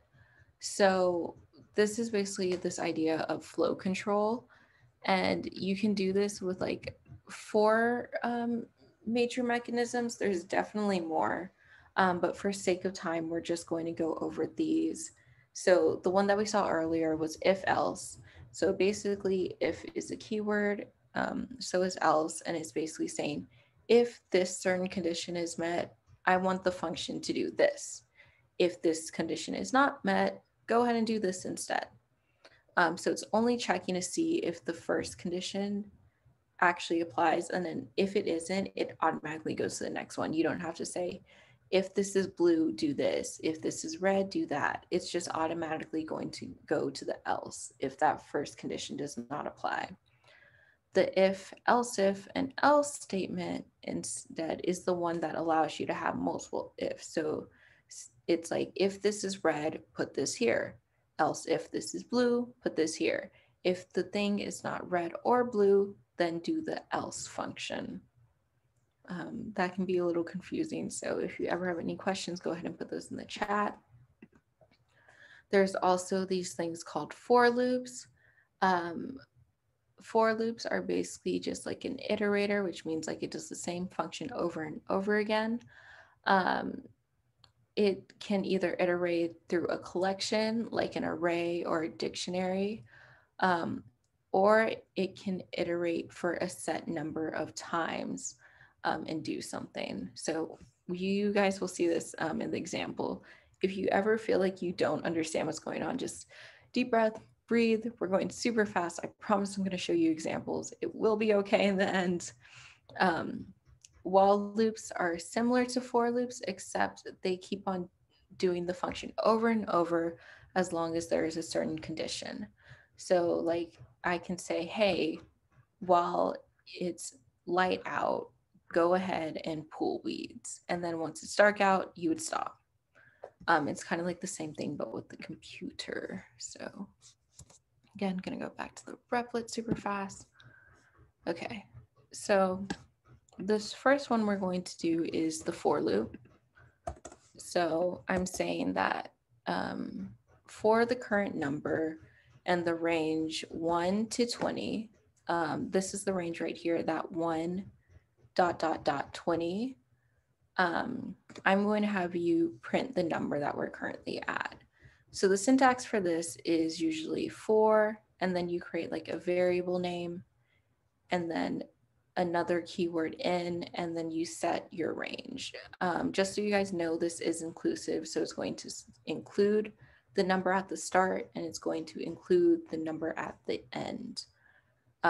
So you would just put your starting number. For us, it's 1, 3 dots, and then your ending number, which for us is 20. So if I run that, should I comment this out?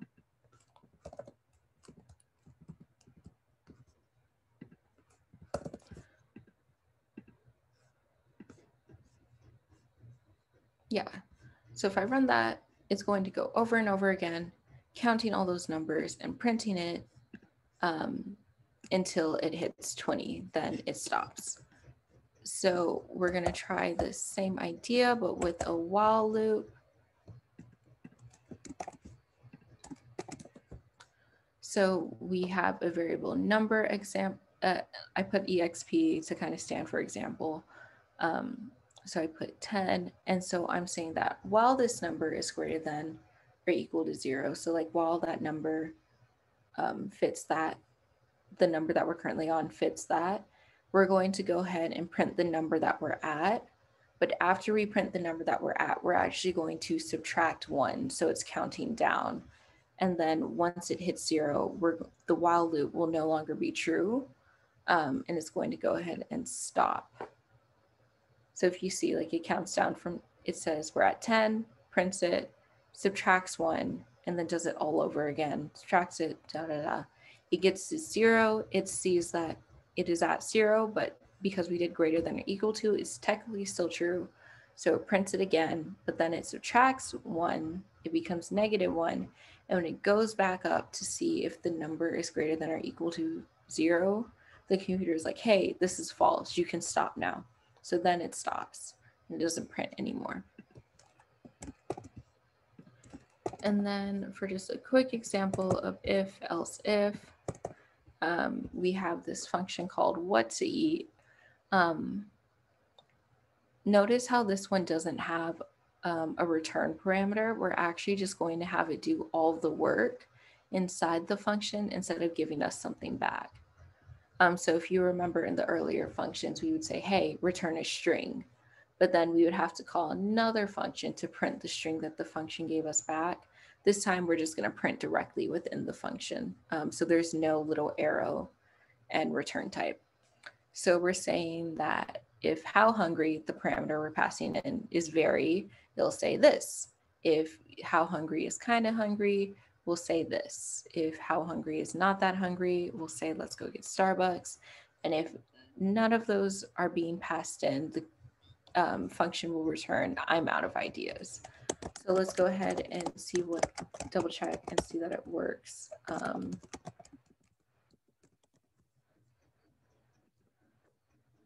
Yeah, so you see the first time I said, how hungry am I? Very. So it said, oh, if how hungry equals very, it equals very. So I'll say, let's go get Chipotle. When I said, how hungry is I don't know, it went through all of these first three and saw that, hey, none of these work. So we're automatically going to go to the else and say, I'm out of ideas. That was super quick. That was just like basically Swift rolled up super duper fast. And then we're just going to briefly go into wireframing. Can I just get like a check on time? Yeah, actually, there are just 5 minutes left, unfortunately. Okay, awesome. I will try and speed through this as fast as possible. I'm so yeah, sorry. please. Yeah, you guys have the PowerPoint and everything. So wireframing is basically just brainstorming for apps.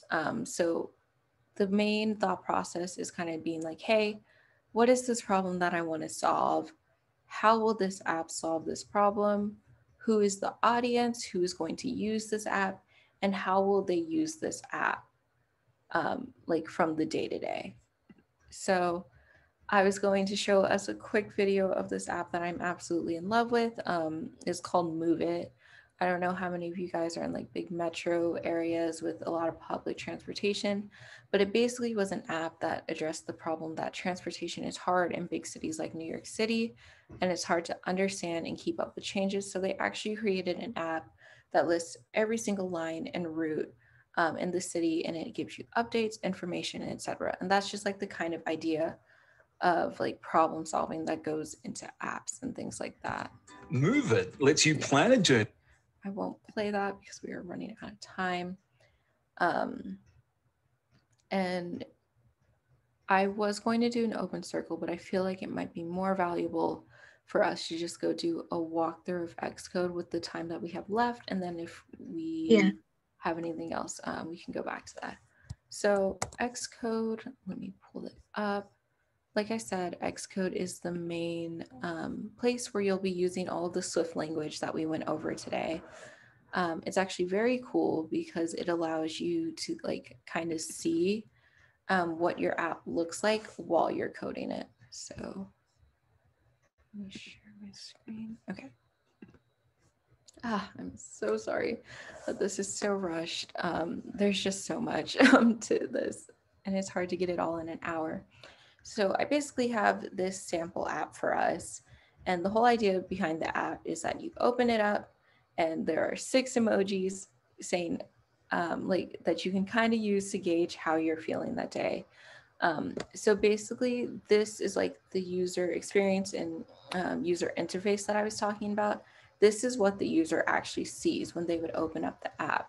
So we'd see this label, this, and this.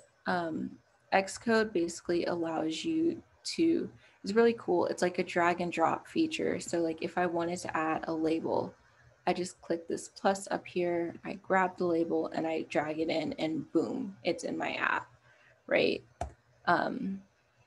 However, there is also some back-end parts of it, which is where you actually use the Swift coding language that we talked about. So I'll just go over that real quick. So this is pretty simple. So if you see here, I have these constants, emojis, and custom messages. I'm actually using a dictionary, like the one that we talked about. So I say, this happy face is the key for this dictionary. And then its value is happy and things like that. And then here, again, I have a constant called custom messages. And then what I did is I used an outer dictionary, but instead of just having one value for that key, I actually put a set. So remember, the sets are just the collections without orders. So basically I'm saying, hey, for term happy, there's all these different string values in this collection. So here I basically coded that, hey, if this button is tapped, that's why it's called IB action. This is a function called show message. So basically IB action denotes that the user is going to tap something on the screen and then it's going to do something in response. So the function show message has this parameter sender. In this case, the sender, which is like the thing that like gives the information, is the button. If that makes sense. I know this is super fast. I wish I had so much more time for this. But again, you can see us setting constants. So I'm saying that selected emotion is going to become this label. The options are going to be something pulled from up here in this set. And then you can see I'm using a range like we did with our for loop to choose something random from our set so that it's different every single time. And then I'm setting the emoji message open to one of these strings. And then what I did is I also created an alert controller constant that basically takes all this information that we wrote up here and then gives it back to the user with this present function. So remember how we had print? Present is kind of just like printing it, but on the app. So I will just run through it super, super quick with the last minute we have.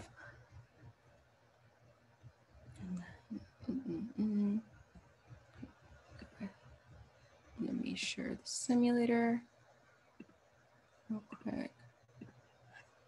Okay. The one downfall of Xcode is it takes a super long time to load. So I will give it about 30 more seconds. If that does not work, you will just have to trust me that this app is functional.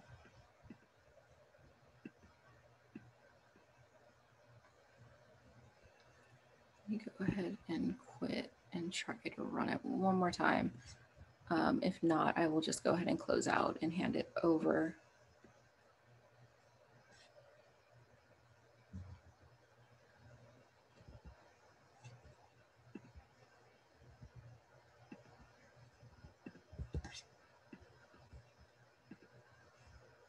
Okay, awesome. So it's going right now. Yes, it's showing up. Yeah.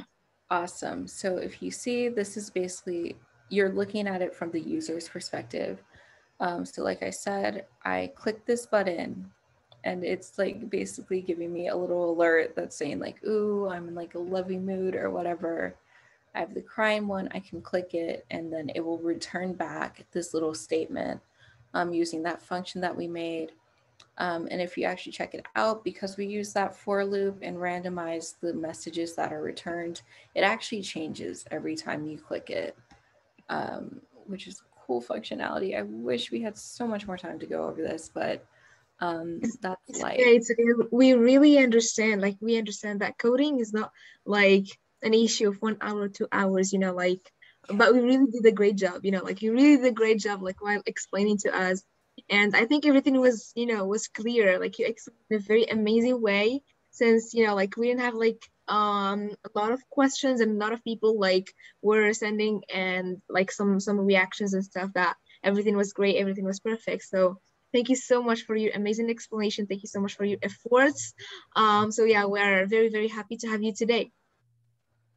Awesome. Yeah, thank you guys so much for having me. I will drop my contact information in the chat if you need anything. Yeah.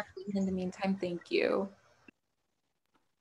There's actually a last question. If Xcode is only for like the iOS applications or it's for also like the Android applications? So Xcode is primarily for iOS. I don't think you can use it for Android. Android apps usually use Java instead of Swift. So yeah. Okay. Thank you so much. Thank you. I just want to inform everybody of some good news. So actually, like fortunately, Replit is our sponsor, is one of the sponsors of this event. So basically the winners will get the upgrade version of Replit. Replit is basically the coding software that our speaker have just used during like coding, using like Swift programming language. So once again, the winners are going to get to receive the upgrade versions of Replit, because Replit is one of the sponsors of EntrepreneuHER 2021. So I will leave the floor to Sophia so she can like introduce the speakers for our keynote. Thank you. Yeah, okay. Hi guys. I'm Sophia. I'm gonna be the host for the Female Founders panel. And I hope I see Ciara-Beth. Hi. Hi, I'm just going to correct you real quick. It's Ciara-Beth. It's an Irish name, which I'm so sorry, Ciara-Beth. No, Thank you so much for correcting me. That is so fine. Let me just, Melanie, can you see if you can find the... Yeah, so right now we're just waiting on one other panelist to join. So we're just going to kind of wait here a little bit, just a couple more minutes just to commence the panel.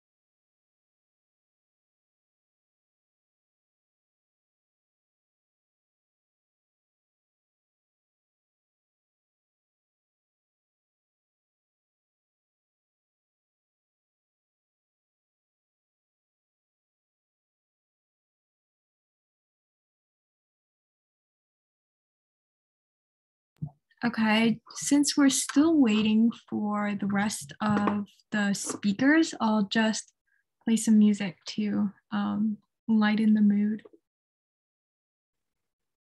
I hope you can hear it all right.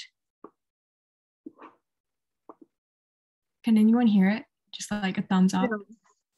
Oh, okay, you can't hear it. Let me see how I can do this.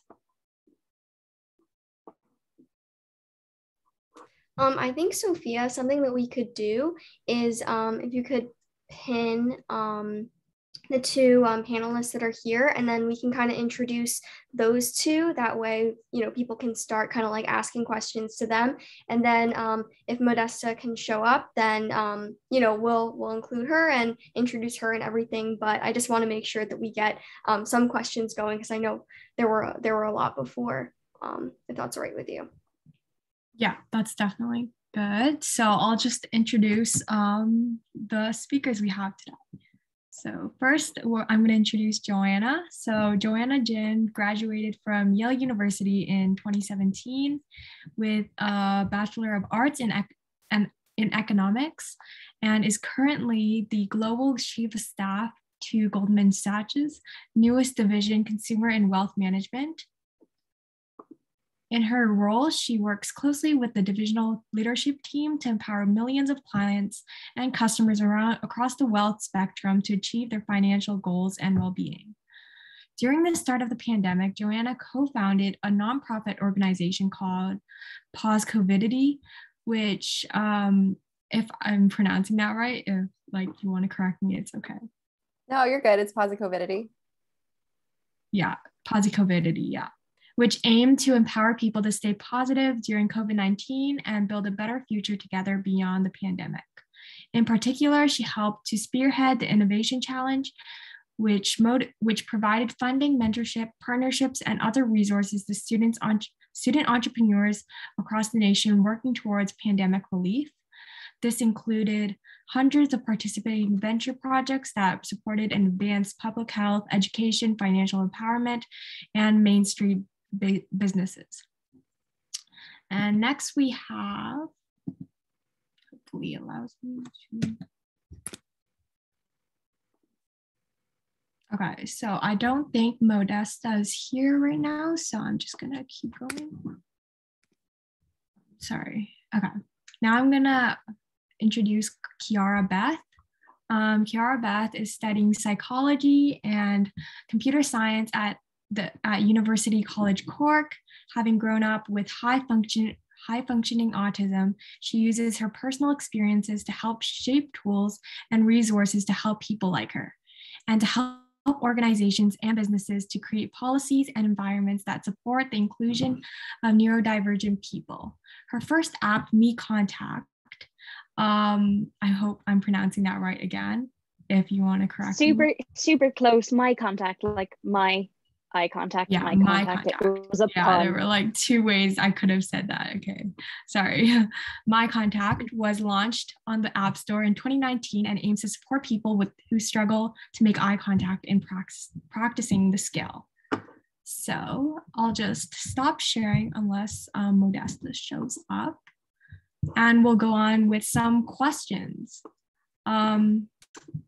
I hope you guys we're just going to be talking about your initiatives and what you have started, your nonprofits, and I'll just be asking some questions. Sorry, let me just pull them up. So basically this panel will go for 30 minutes for a panel discussion where I'm going to be asking some questions, and then for 15 minutes, there's going to be a Q&A, so the audience can ask any questions. And if you want to, if you have any questions, please just direct them to Molly, if that's possible. And she can just like do the Q&A when it's time. Okay. So first off, I would like each of you to tell us more about your initiative. We'll start with Joanna and then Ciara. So. Great. Thanks so much, Sophia. Thanks so much, Molly and team. I'm thrilled to be here. So really appreciate you inviting me. Ciara-Beth and hopefully Modesta. I'm really thrilled to be meeting both of you guys as well. So a little bit about Posicovidity. Posicovidity was a nonprofit organization that a few friends and I founded at the onset of the pandemic last spring. We are a 501c3 operating in the US, mostly with the mission of encouraging people to stay positive throughout the pandemic.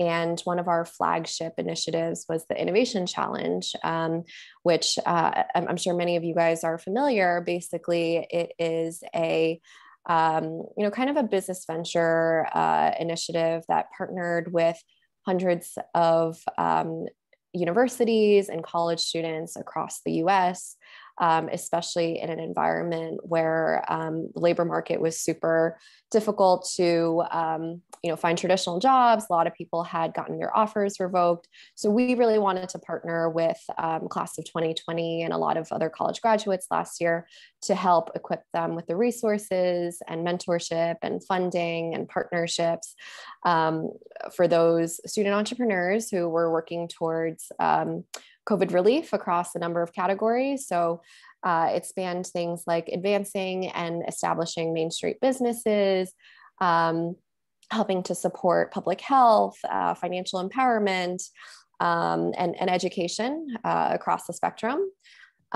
So we ran for the majority of 2020 and actually closed it out with the end of the calendar year this past year. But it was a really very, very rewarding experience getting to work with so many college students, universities, venture capitalists, investors, corporate partners as well, to really make an impact across many of our communities in the most challenging time. Yeah, that sounds amazing. I love that you're supporting people who also want to help others. That's really great. Now, Ciara, can you go ahead and talk more about your initiative? Sure. So my contact was a complete accident. Started by a very happy accident. I was diagnosed with autism when I was 14, which is considered a late diagnosis clinically.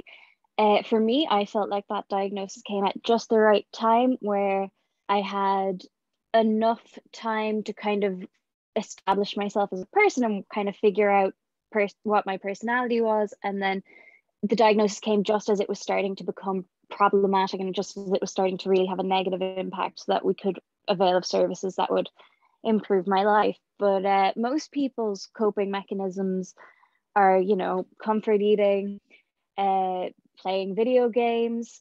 Mine is reading university level research papers about the thing that I'm stressed about, which is not always a good idea. So I started reading about what autism is, how it works, because as far as I was concerned, it was a disability that was very profound and people who had it couldn't speak. Not the case whatsoever. Of course, there are some cases like that, but it's a very wide spectrum. And I found some pretty troubling research that focused on employment levels of people with autism. And I forgot to write the statistics this afternoon, but it was a very, very high number. It was something like 85% of people on the autism spectrum are either under or unemployed. And the same study that asked the exact same people, you know, would you like to be employed? 75% were actively looking for jobs, were actively seeking employment, wanting to be engaged. So I did a little bit more research and found that 64% of employers said that they would refuse to hire somebody on the grounds that they couldn't make eye contact, which is one of the most commonly known symptoms of autism. Is we struggle to make eye contact. It's very uncomfortable, sometimes painful, sometimes it just feels awkward and unnatural.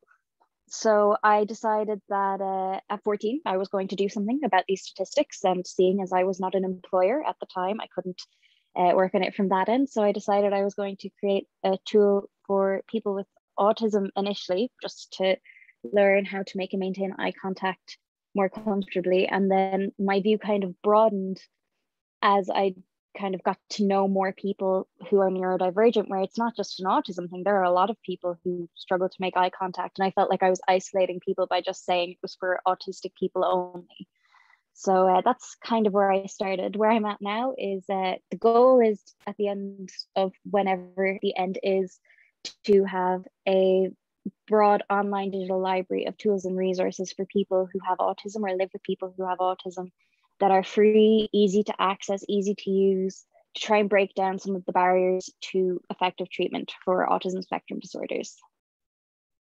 Yeah, that sounds amazing. I love how you like researched all about autism when you were struggling with it, and then went to the root problem of everything that was causing this unemployment inequalities. So now we're going to go on to the second question, which is, what is the founding story behind your organization? I think you probably already like went into this a bit, but what problem did you hope to solve and why? So Joanna, we can start with you again. Yeah, sure. You know, I think like many people at the start of March 2020 last year, a lot of people just wanted to, you know, make some sort of impact in whatever way they could. And I was brainstorming with one of my friends, Gloria, who ended up being one of my leading co-founders for this project. And, you know, we had hopped on a call and really thought about, okay, well, should it be more donation-based? What are those populations that we really want to be targeting? And we had thought about the elderly, we had thought about the immunocompromised. And I think for me and her, you know, me and her, one really big passion of ours has been in the educational space. Our project had 5 co-founders. We were majority women, all minorities. So I think for us, it was really a big focus of ours to target education and provide entrepreneurial opportunity for less traditional, you know, entrepreneur demographics. So for us, you know, I think the idea, I think the project itself was less the priority. It was more so the impact that we wanted to make. And I think for us, it's tricky because when you're co-founding a nonprofit, it's a very different path than you would take when you're looking to co-found a for-profit business. And in my day job, I definitely work for a for-profit company. And in my side project, in my passion project, it was something that we definitely wanted to take a different path. And, it was hours that we were putting into this project outside of our day jobs, which were already very, very demanding. So long story short, I think we wanted to make some sort of impact across more diverse communities. And we had thought about, okay, well, what were some of those communities or the people that had really provided so much to us, and what was a way to give back to these people or to kind of pay it forward. So we kind of started off with some of the affinity groups that we had been involved in, perhaps some of our alma maters, and just our broader communities across our hometowns. And then ultimately kind of the idea, really grew into something. And it wasn't exactly what we had envisioned in the beginning, but, I think all of us managed to stay very nimble, and we let our audience kind of guide our journey. At many tech companies and even some of the financial firms these days, people are so into the idea of customer obsession. And I think the same idea applies for nonprofits too. You are catering to an audience, you're catering to this broader ecosystem of funders and investors and partners, and you really have to let these people provide feedback to you and guide that journey. So, to kind of answer your story, to answer your question, this founding story, it wasn't so much my story, but it was really this culminating story of all these people that we had involved throughout the process. Yeah, that sounds great. Just having your audience kind of guide you through the process, that's definitely a really valuable thing that entrepreneurs should do. Ciara-Beth, go ahead with the question of your founding story. So I kind of touched on the very roots of my founding story already, so I'm going to skip over all the researchy bit. But I suppose there are kind of a few key landmarks that kind of marked what starting my contact was like. And I like to point out to people, I never intended for it to go as far as it went. I'm really glad it has been so successful. I consider it successful. I'm really glad it's helped people. And I'm so grateful to kind of have an idea of where I want my life to go in the broader scheme of things. But basically, it kind of started off where I decided as a 14-year-old who didn't have a laptop or a computer, I had a tablet and a phone, and who had some loose experience with computer in that I had used Microsoft Word, that I decided I was going to build an app to solve an employment issue, which looking back on it, I'm not surprised the adults in my life gave me the looks that they did. I kind of tried many different routes to try and get what I needed. Initially, what was stuck in my head was, okay, laptop. Can't code without a laptop. Can't code without access to one.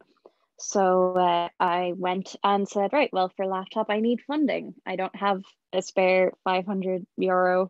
I'm living in Ireland, so hence the probably slightly different accent to what some of you are used to hearing, and currency differences, where I didn't have €500 as a 14-year-old to buy a new laptop. That just was one of the realities of it.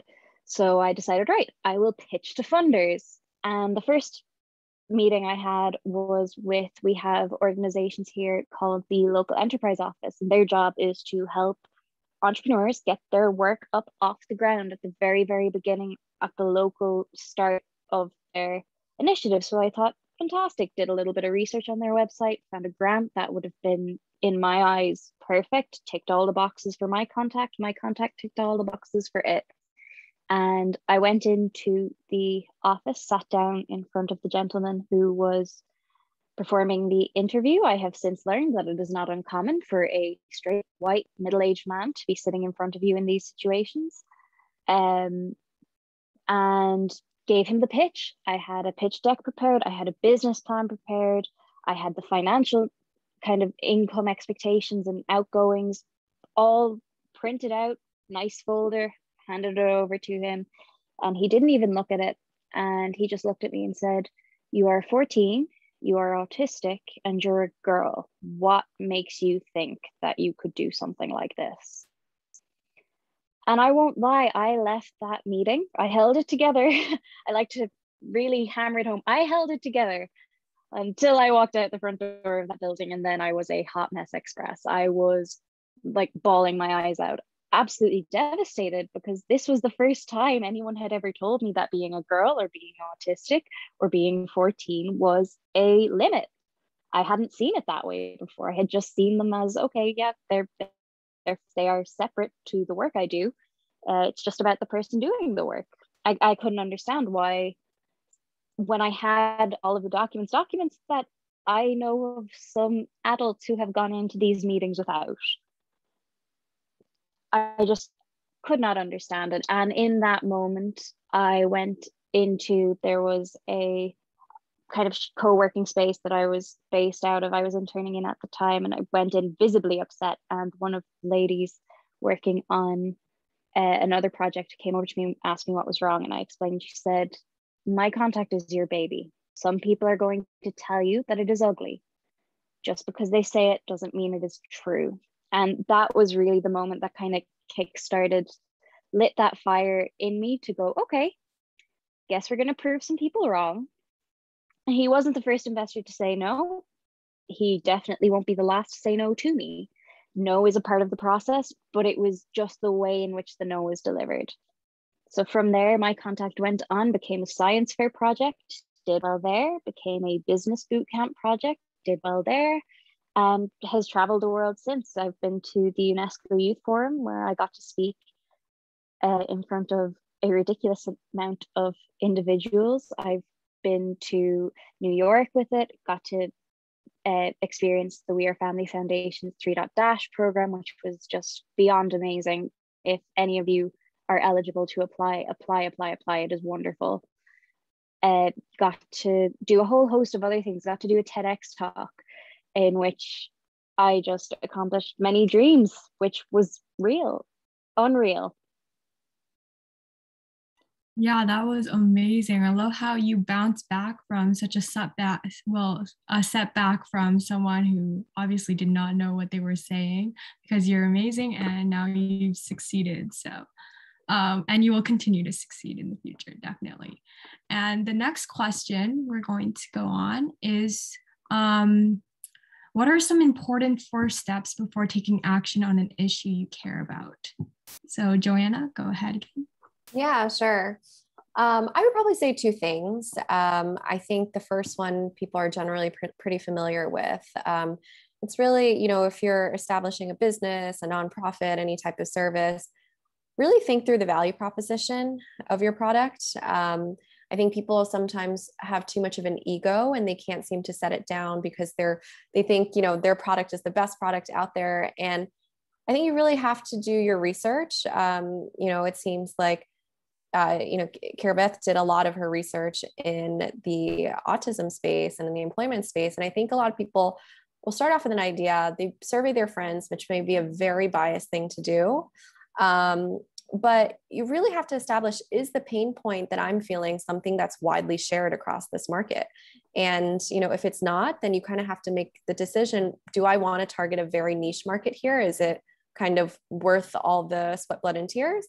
Or, if you're going to try to be a little bit more business minded about it, then, what is that pain point that you're trying to get across, and how are you going to deliver that value proposition? So as I mentioned a little earlier, at my current company, Goldman Sachs, and many other great tech companies out there like Amazon, and even in the nonprofit space, while the customer base is different, it may be a customer, it may be a client, it may just be a partner. People share this obsession over figuring out how can we tailor our products and our services to those customers. And I think it's really important to think through the value proposition and how you're delivering that. I think, a lot of founders learn along the way that you really need to be humble enough to shape that product or that vision, and to take the feedback of your audience to a place where what you had set out for may be a completely different picture from what it ends up being. And that's okay, because that's part of the evolution. It's part of the journey. And I think that probably the second thing I would say, which I honestly did not have much of a background in, and that's why they always say to have a lawyer friend, is really the legal and regulatory environment. It obviously is very different in the US compared to Ireland, compared to other parts of the world. You definitely do have to do your research. You don't have to be a lawyer, of course, but whether it's figuring out things like, okay, well, what are the tax frameworks that you need to operate around? What are some of those corporate considerations on if you're trying to form more of a nonprofit organization, are you going to pursue it through a 501c3 application, or are you going to be fiscally sponsored by an existing organization? So I'm not much of a legal expert myself, and I'm clearly far from it still, but it's definitely good to read up on those things before you even start building out the organization. Yeah, definitely. The market is so large these days, so it's definitely good to do your research. And Ciara, go ahead. Ciara-Beth, go ahead. So just basically, I would like to agree with Joanna and everything she just said. A couple of other things that are probably worth doing. When you come up with a business name, an organization name, a project name, look and see, can you save the Gmail address for it? You don't have to do anything with it immediately. I've got a few of them that I'm sitting on that I plan to use in the next 6 months, but I would have kind of started at the start of the pandemic, kind of acquiring those Gmail names. The same goes for website domains. Usually the domain names are actually not expensive. It's usually the building and the hosting. Like I think some of the .com domains you can get for less than $2. Also, there's a lot of emotional preparation that is probably worth looking at. I found I was very underprepared myself, just mentally and emotionally, for what was incoming. Obviously, you're going to hear the word no a lot. You're going to disagree with a lot of people. You're going to end up, it'll feel a lot of the time like you are crashing into wall after wall after wall, and you will overcome an obstacle and you will be confronted with another. So kind of building up your resilience, kind of building up on your knowing yourself, knowing your own limits, and setting boundaries of, okay, I'm working 9 to 5, and then I will do my project from 6 until 10, but that's it. I am turning off my laptop at that time and sticking to that. It's really easy in the early days to get very invested in a project and to be working insane hours, going, from, I think there in the early days of my contact, I definitely did not take this advice. I'd be going from 6 in the morning until kind of midnight, which not enough sleep for a 14-year-old, and definitely not enough downtime. But make sure you're setting those boundaries with yourself, with others. Stay on top of your emotional health, and then all of the more practical, businessy, legally stuff that Joanna was talking about is all good too. Yeah, definitely. I know how it's really motivating at the beginning to start something that you're really passionate about, but it's really easy to like burn out after working for so many hours. Okay, so we're gonna go to the next question, which is, what is your best advice for gaining more traction and support for your initiative? Yeah, that's a great question. I think my biggest takeaway from this would be, I'm a real big believer of the power of networks, power of your personal network, professional network. You're building a business. You never know who might be helpful to you.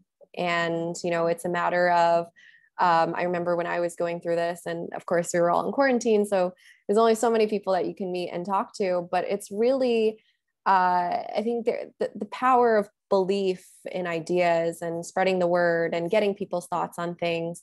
I would say stay humble, yet don't be afraid to talk about your ideas. Don't be afraid to ask people to kind of, poke holes and kind of play devil's advocate, especially when you're in that idea generating stage. And, in my current job right now, we are building a business despite being a super large organization with tens of thousands of people, we are building a startup within the financial health and well-being space. And, I really would say, learn to perfect your elevator pitch, because you have no idea when you'll be caught off guard and have to deliver it. Literally, it could be an elevator. So you kind of have to just get it down and keep it punchy. And I remember I was kind of telling everybody about the idea. I know sometimes, depending on the secrecy of the project, you might not be able to reveal too much, but honestly, I think I found myself to be a beneficiary of revealing more about my project, because you'd be surprised how much people are willing to open up about their ideas. And quite frankly, if you're open to that feedback, it can really take you a long way. And it kind of gives you a lot of shortcuts along the way too. So, I feel really fortunate that I'm here with you all today, because I was invited by Molly, who I had reached out to super randomly on LinkedIn about a year and a half ago today. And I did so with many of, peers across different universities. And, it all comes full circle.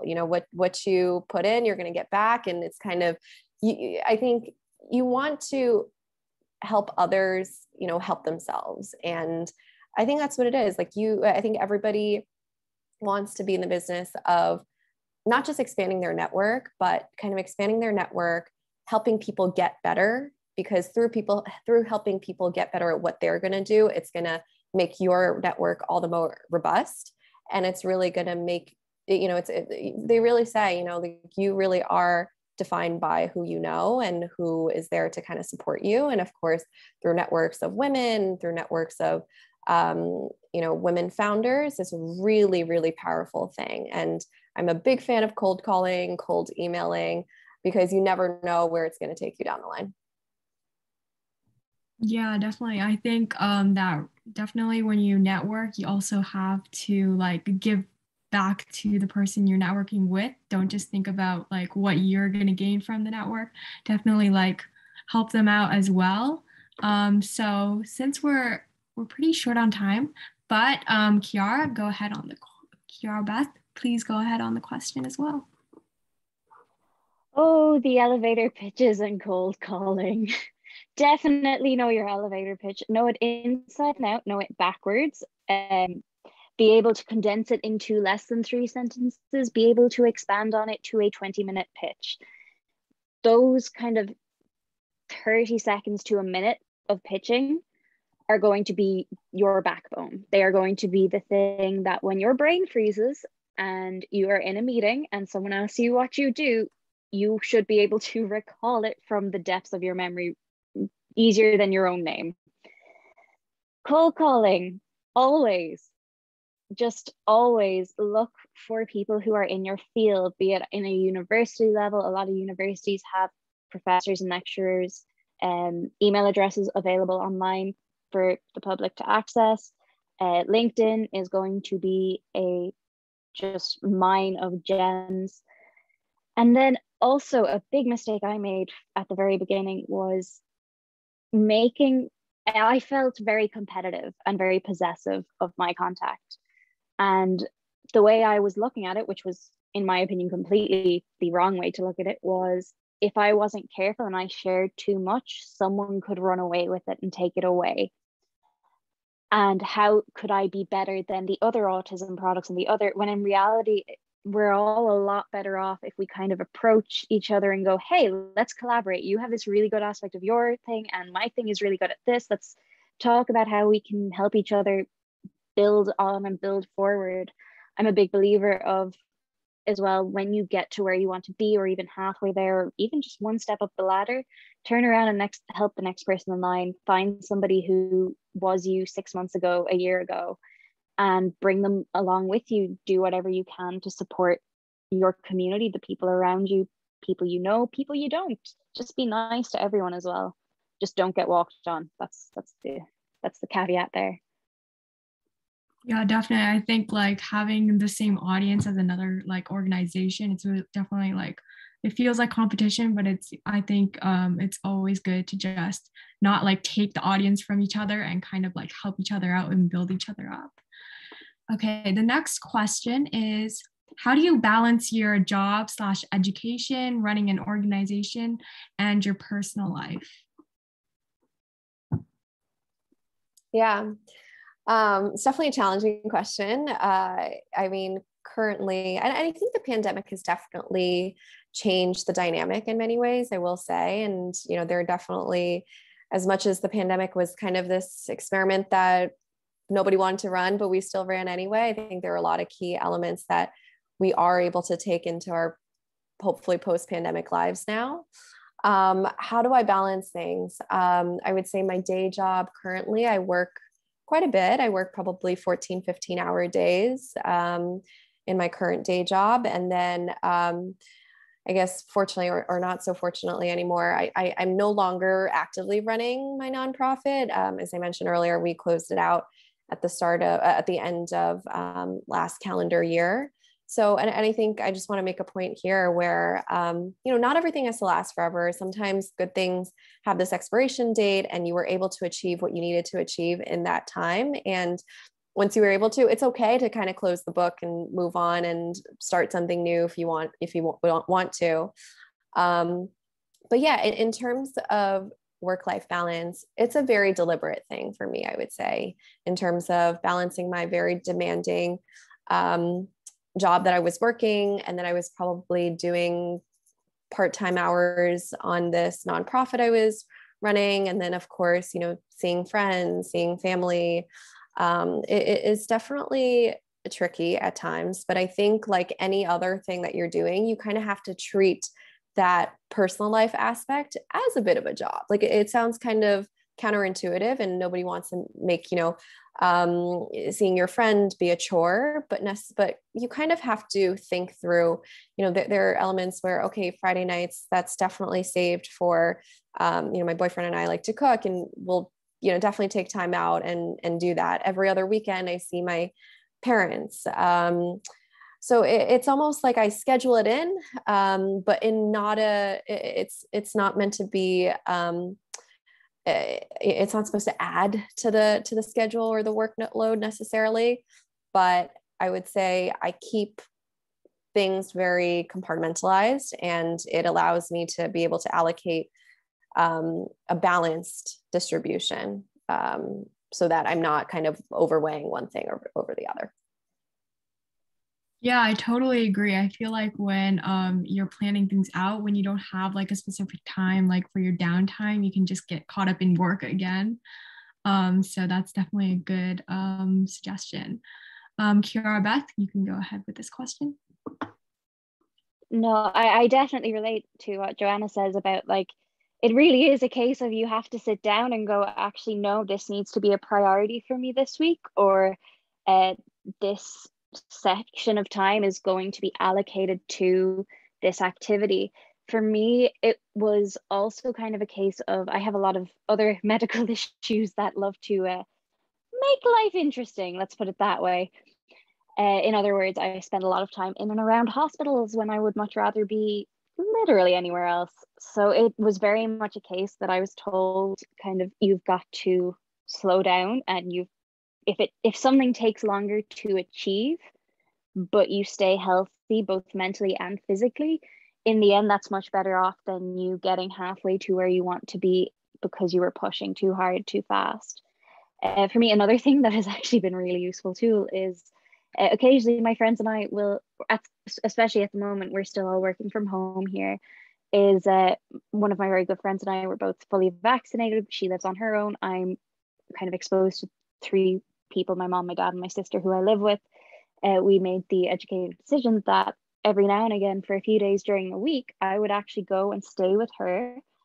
And during the day, we would work, and it was like a co-working space in her kitchen. And then in the evenings, we've got that extra chunk of time that we wouldn't ordinarily have to actually see each other and talk to each other and just get to kind of unplug and rewind. There's a lot to be said for, you know, my phone automatically turns on do not disturb at 10 o'clock every night.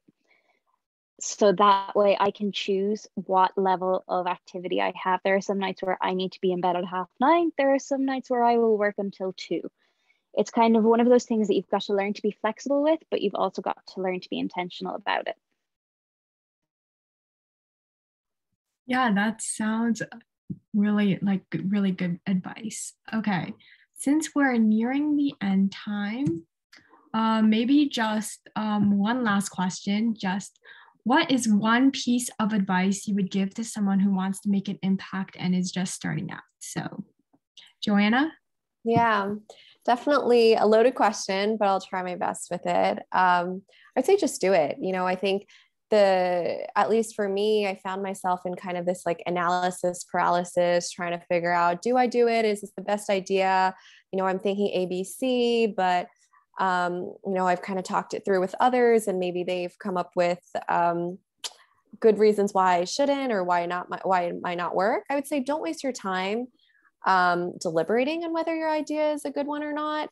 Sometimes the success factor that we're going for will evolve, and I think we all need to be prepared that it will change over time. So surround yourself with really helpful mentors and partners and customers who will provide that constructive feedback.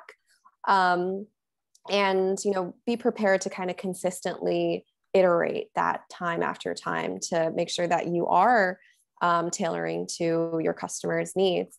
And then one last thing that I'd really just like to echo from Ciara-Beth, actually, and she said this, and I think it's so powerful. Don't tell yourself no. Leave that to other people to tell you no, but definitely do not be the one to actively tell yourself no, and just go for it. Yeah, that's really great advice. So we're nearing the end time, but Ciara, please give us your quick piece of advice. I'm going to talk as quickly as I can, so hopefully people will be able to understand me. It's very difficult to boil it all down to one piece of advice. I could probably write a book that is just a list of things that I found helpful and things I didn't find helpful. The two main things that always stick with me. One was said to me by a very, very good friend of mine who has the benefit of about 10 years on me. So she's had a little bit more life experience, but she kind of said to me, comparison is the thief of joy and pressure is for tires. So while we can look at how other people's work is great and how we could incorporate that, we shouldn't be looking at our own work and going, oh, mine's worse because mine's less developed. I'm at an earlier point. Don't put yourself under that pressure to be the same as somebody else. It might not be worse, it might just be different. And that's often the case. We often tell ourselves we're worse when in actual fact we're different. Then the other thing that I really wish more girls were told, don't apologize for taking up space. You do not owe anyone anything for being in a room. They should be grateful to have you. And the sooner that you can kind of teach yourself that attitude, the sooner that someone tells you that, the sooner that you can learn that, the sooner that you're going to feel a little bit more comfortable. It doesn't cure imposter syndrome. I mean, I'm 21. I'm not even finished my degree. I'm not even sure I should be talking to you right now in the back of my head. But just knowing that you don't owe anyone an apology because you think somebody else should be there. You are entitled and you deserve to be in whatever room you get yourself into. And you're more than capable of doing anything you want to do. Yeah, thank you so much for your advice, and thank you so much for talking with us today. Unfortunately, we have to wrap up, but I was so happy to learn so much from you guys, and I was really inspired by how you guys both solved some really pressing issues with your initiative and your drive and motivation. So I'm just, thank you again. So I'll just pass it on back to Molly or Melanie, and we can start the next keynote. But thank you guys for being here. Thanks for having us.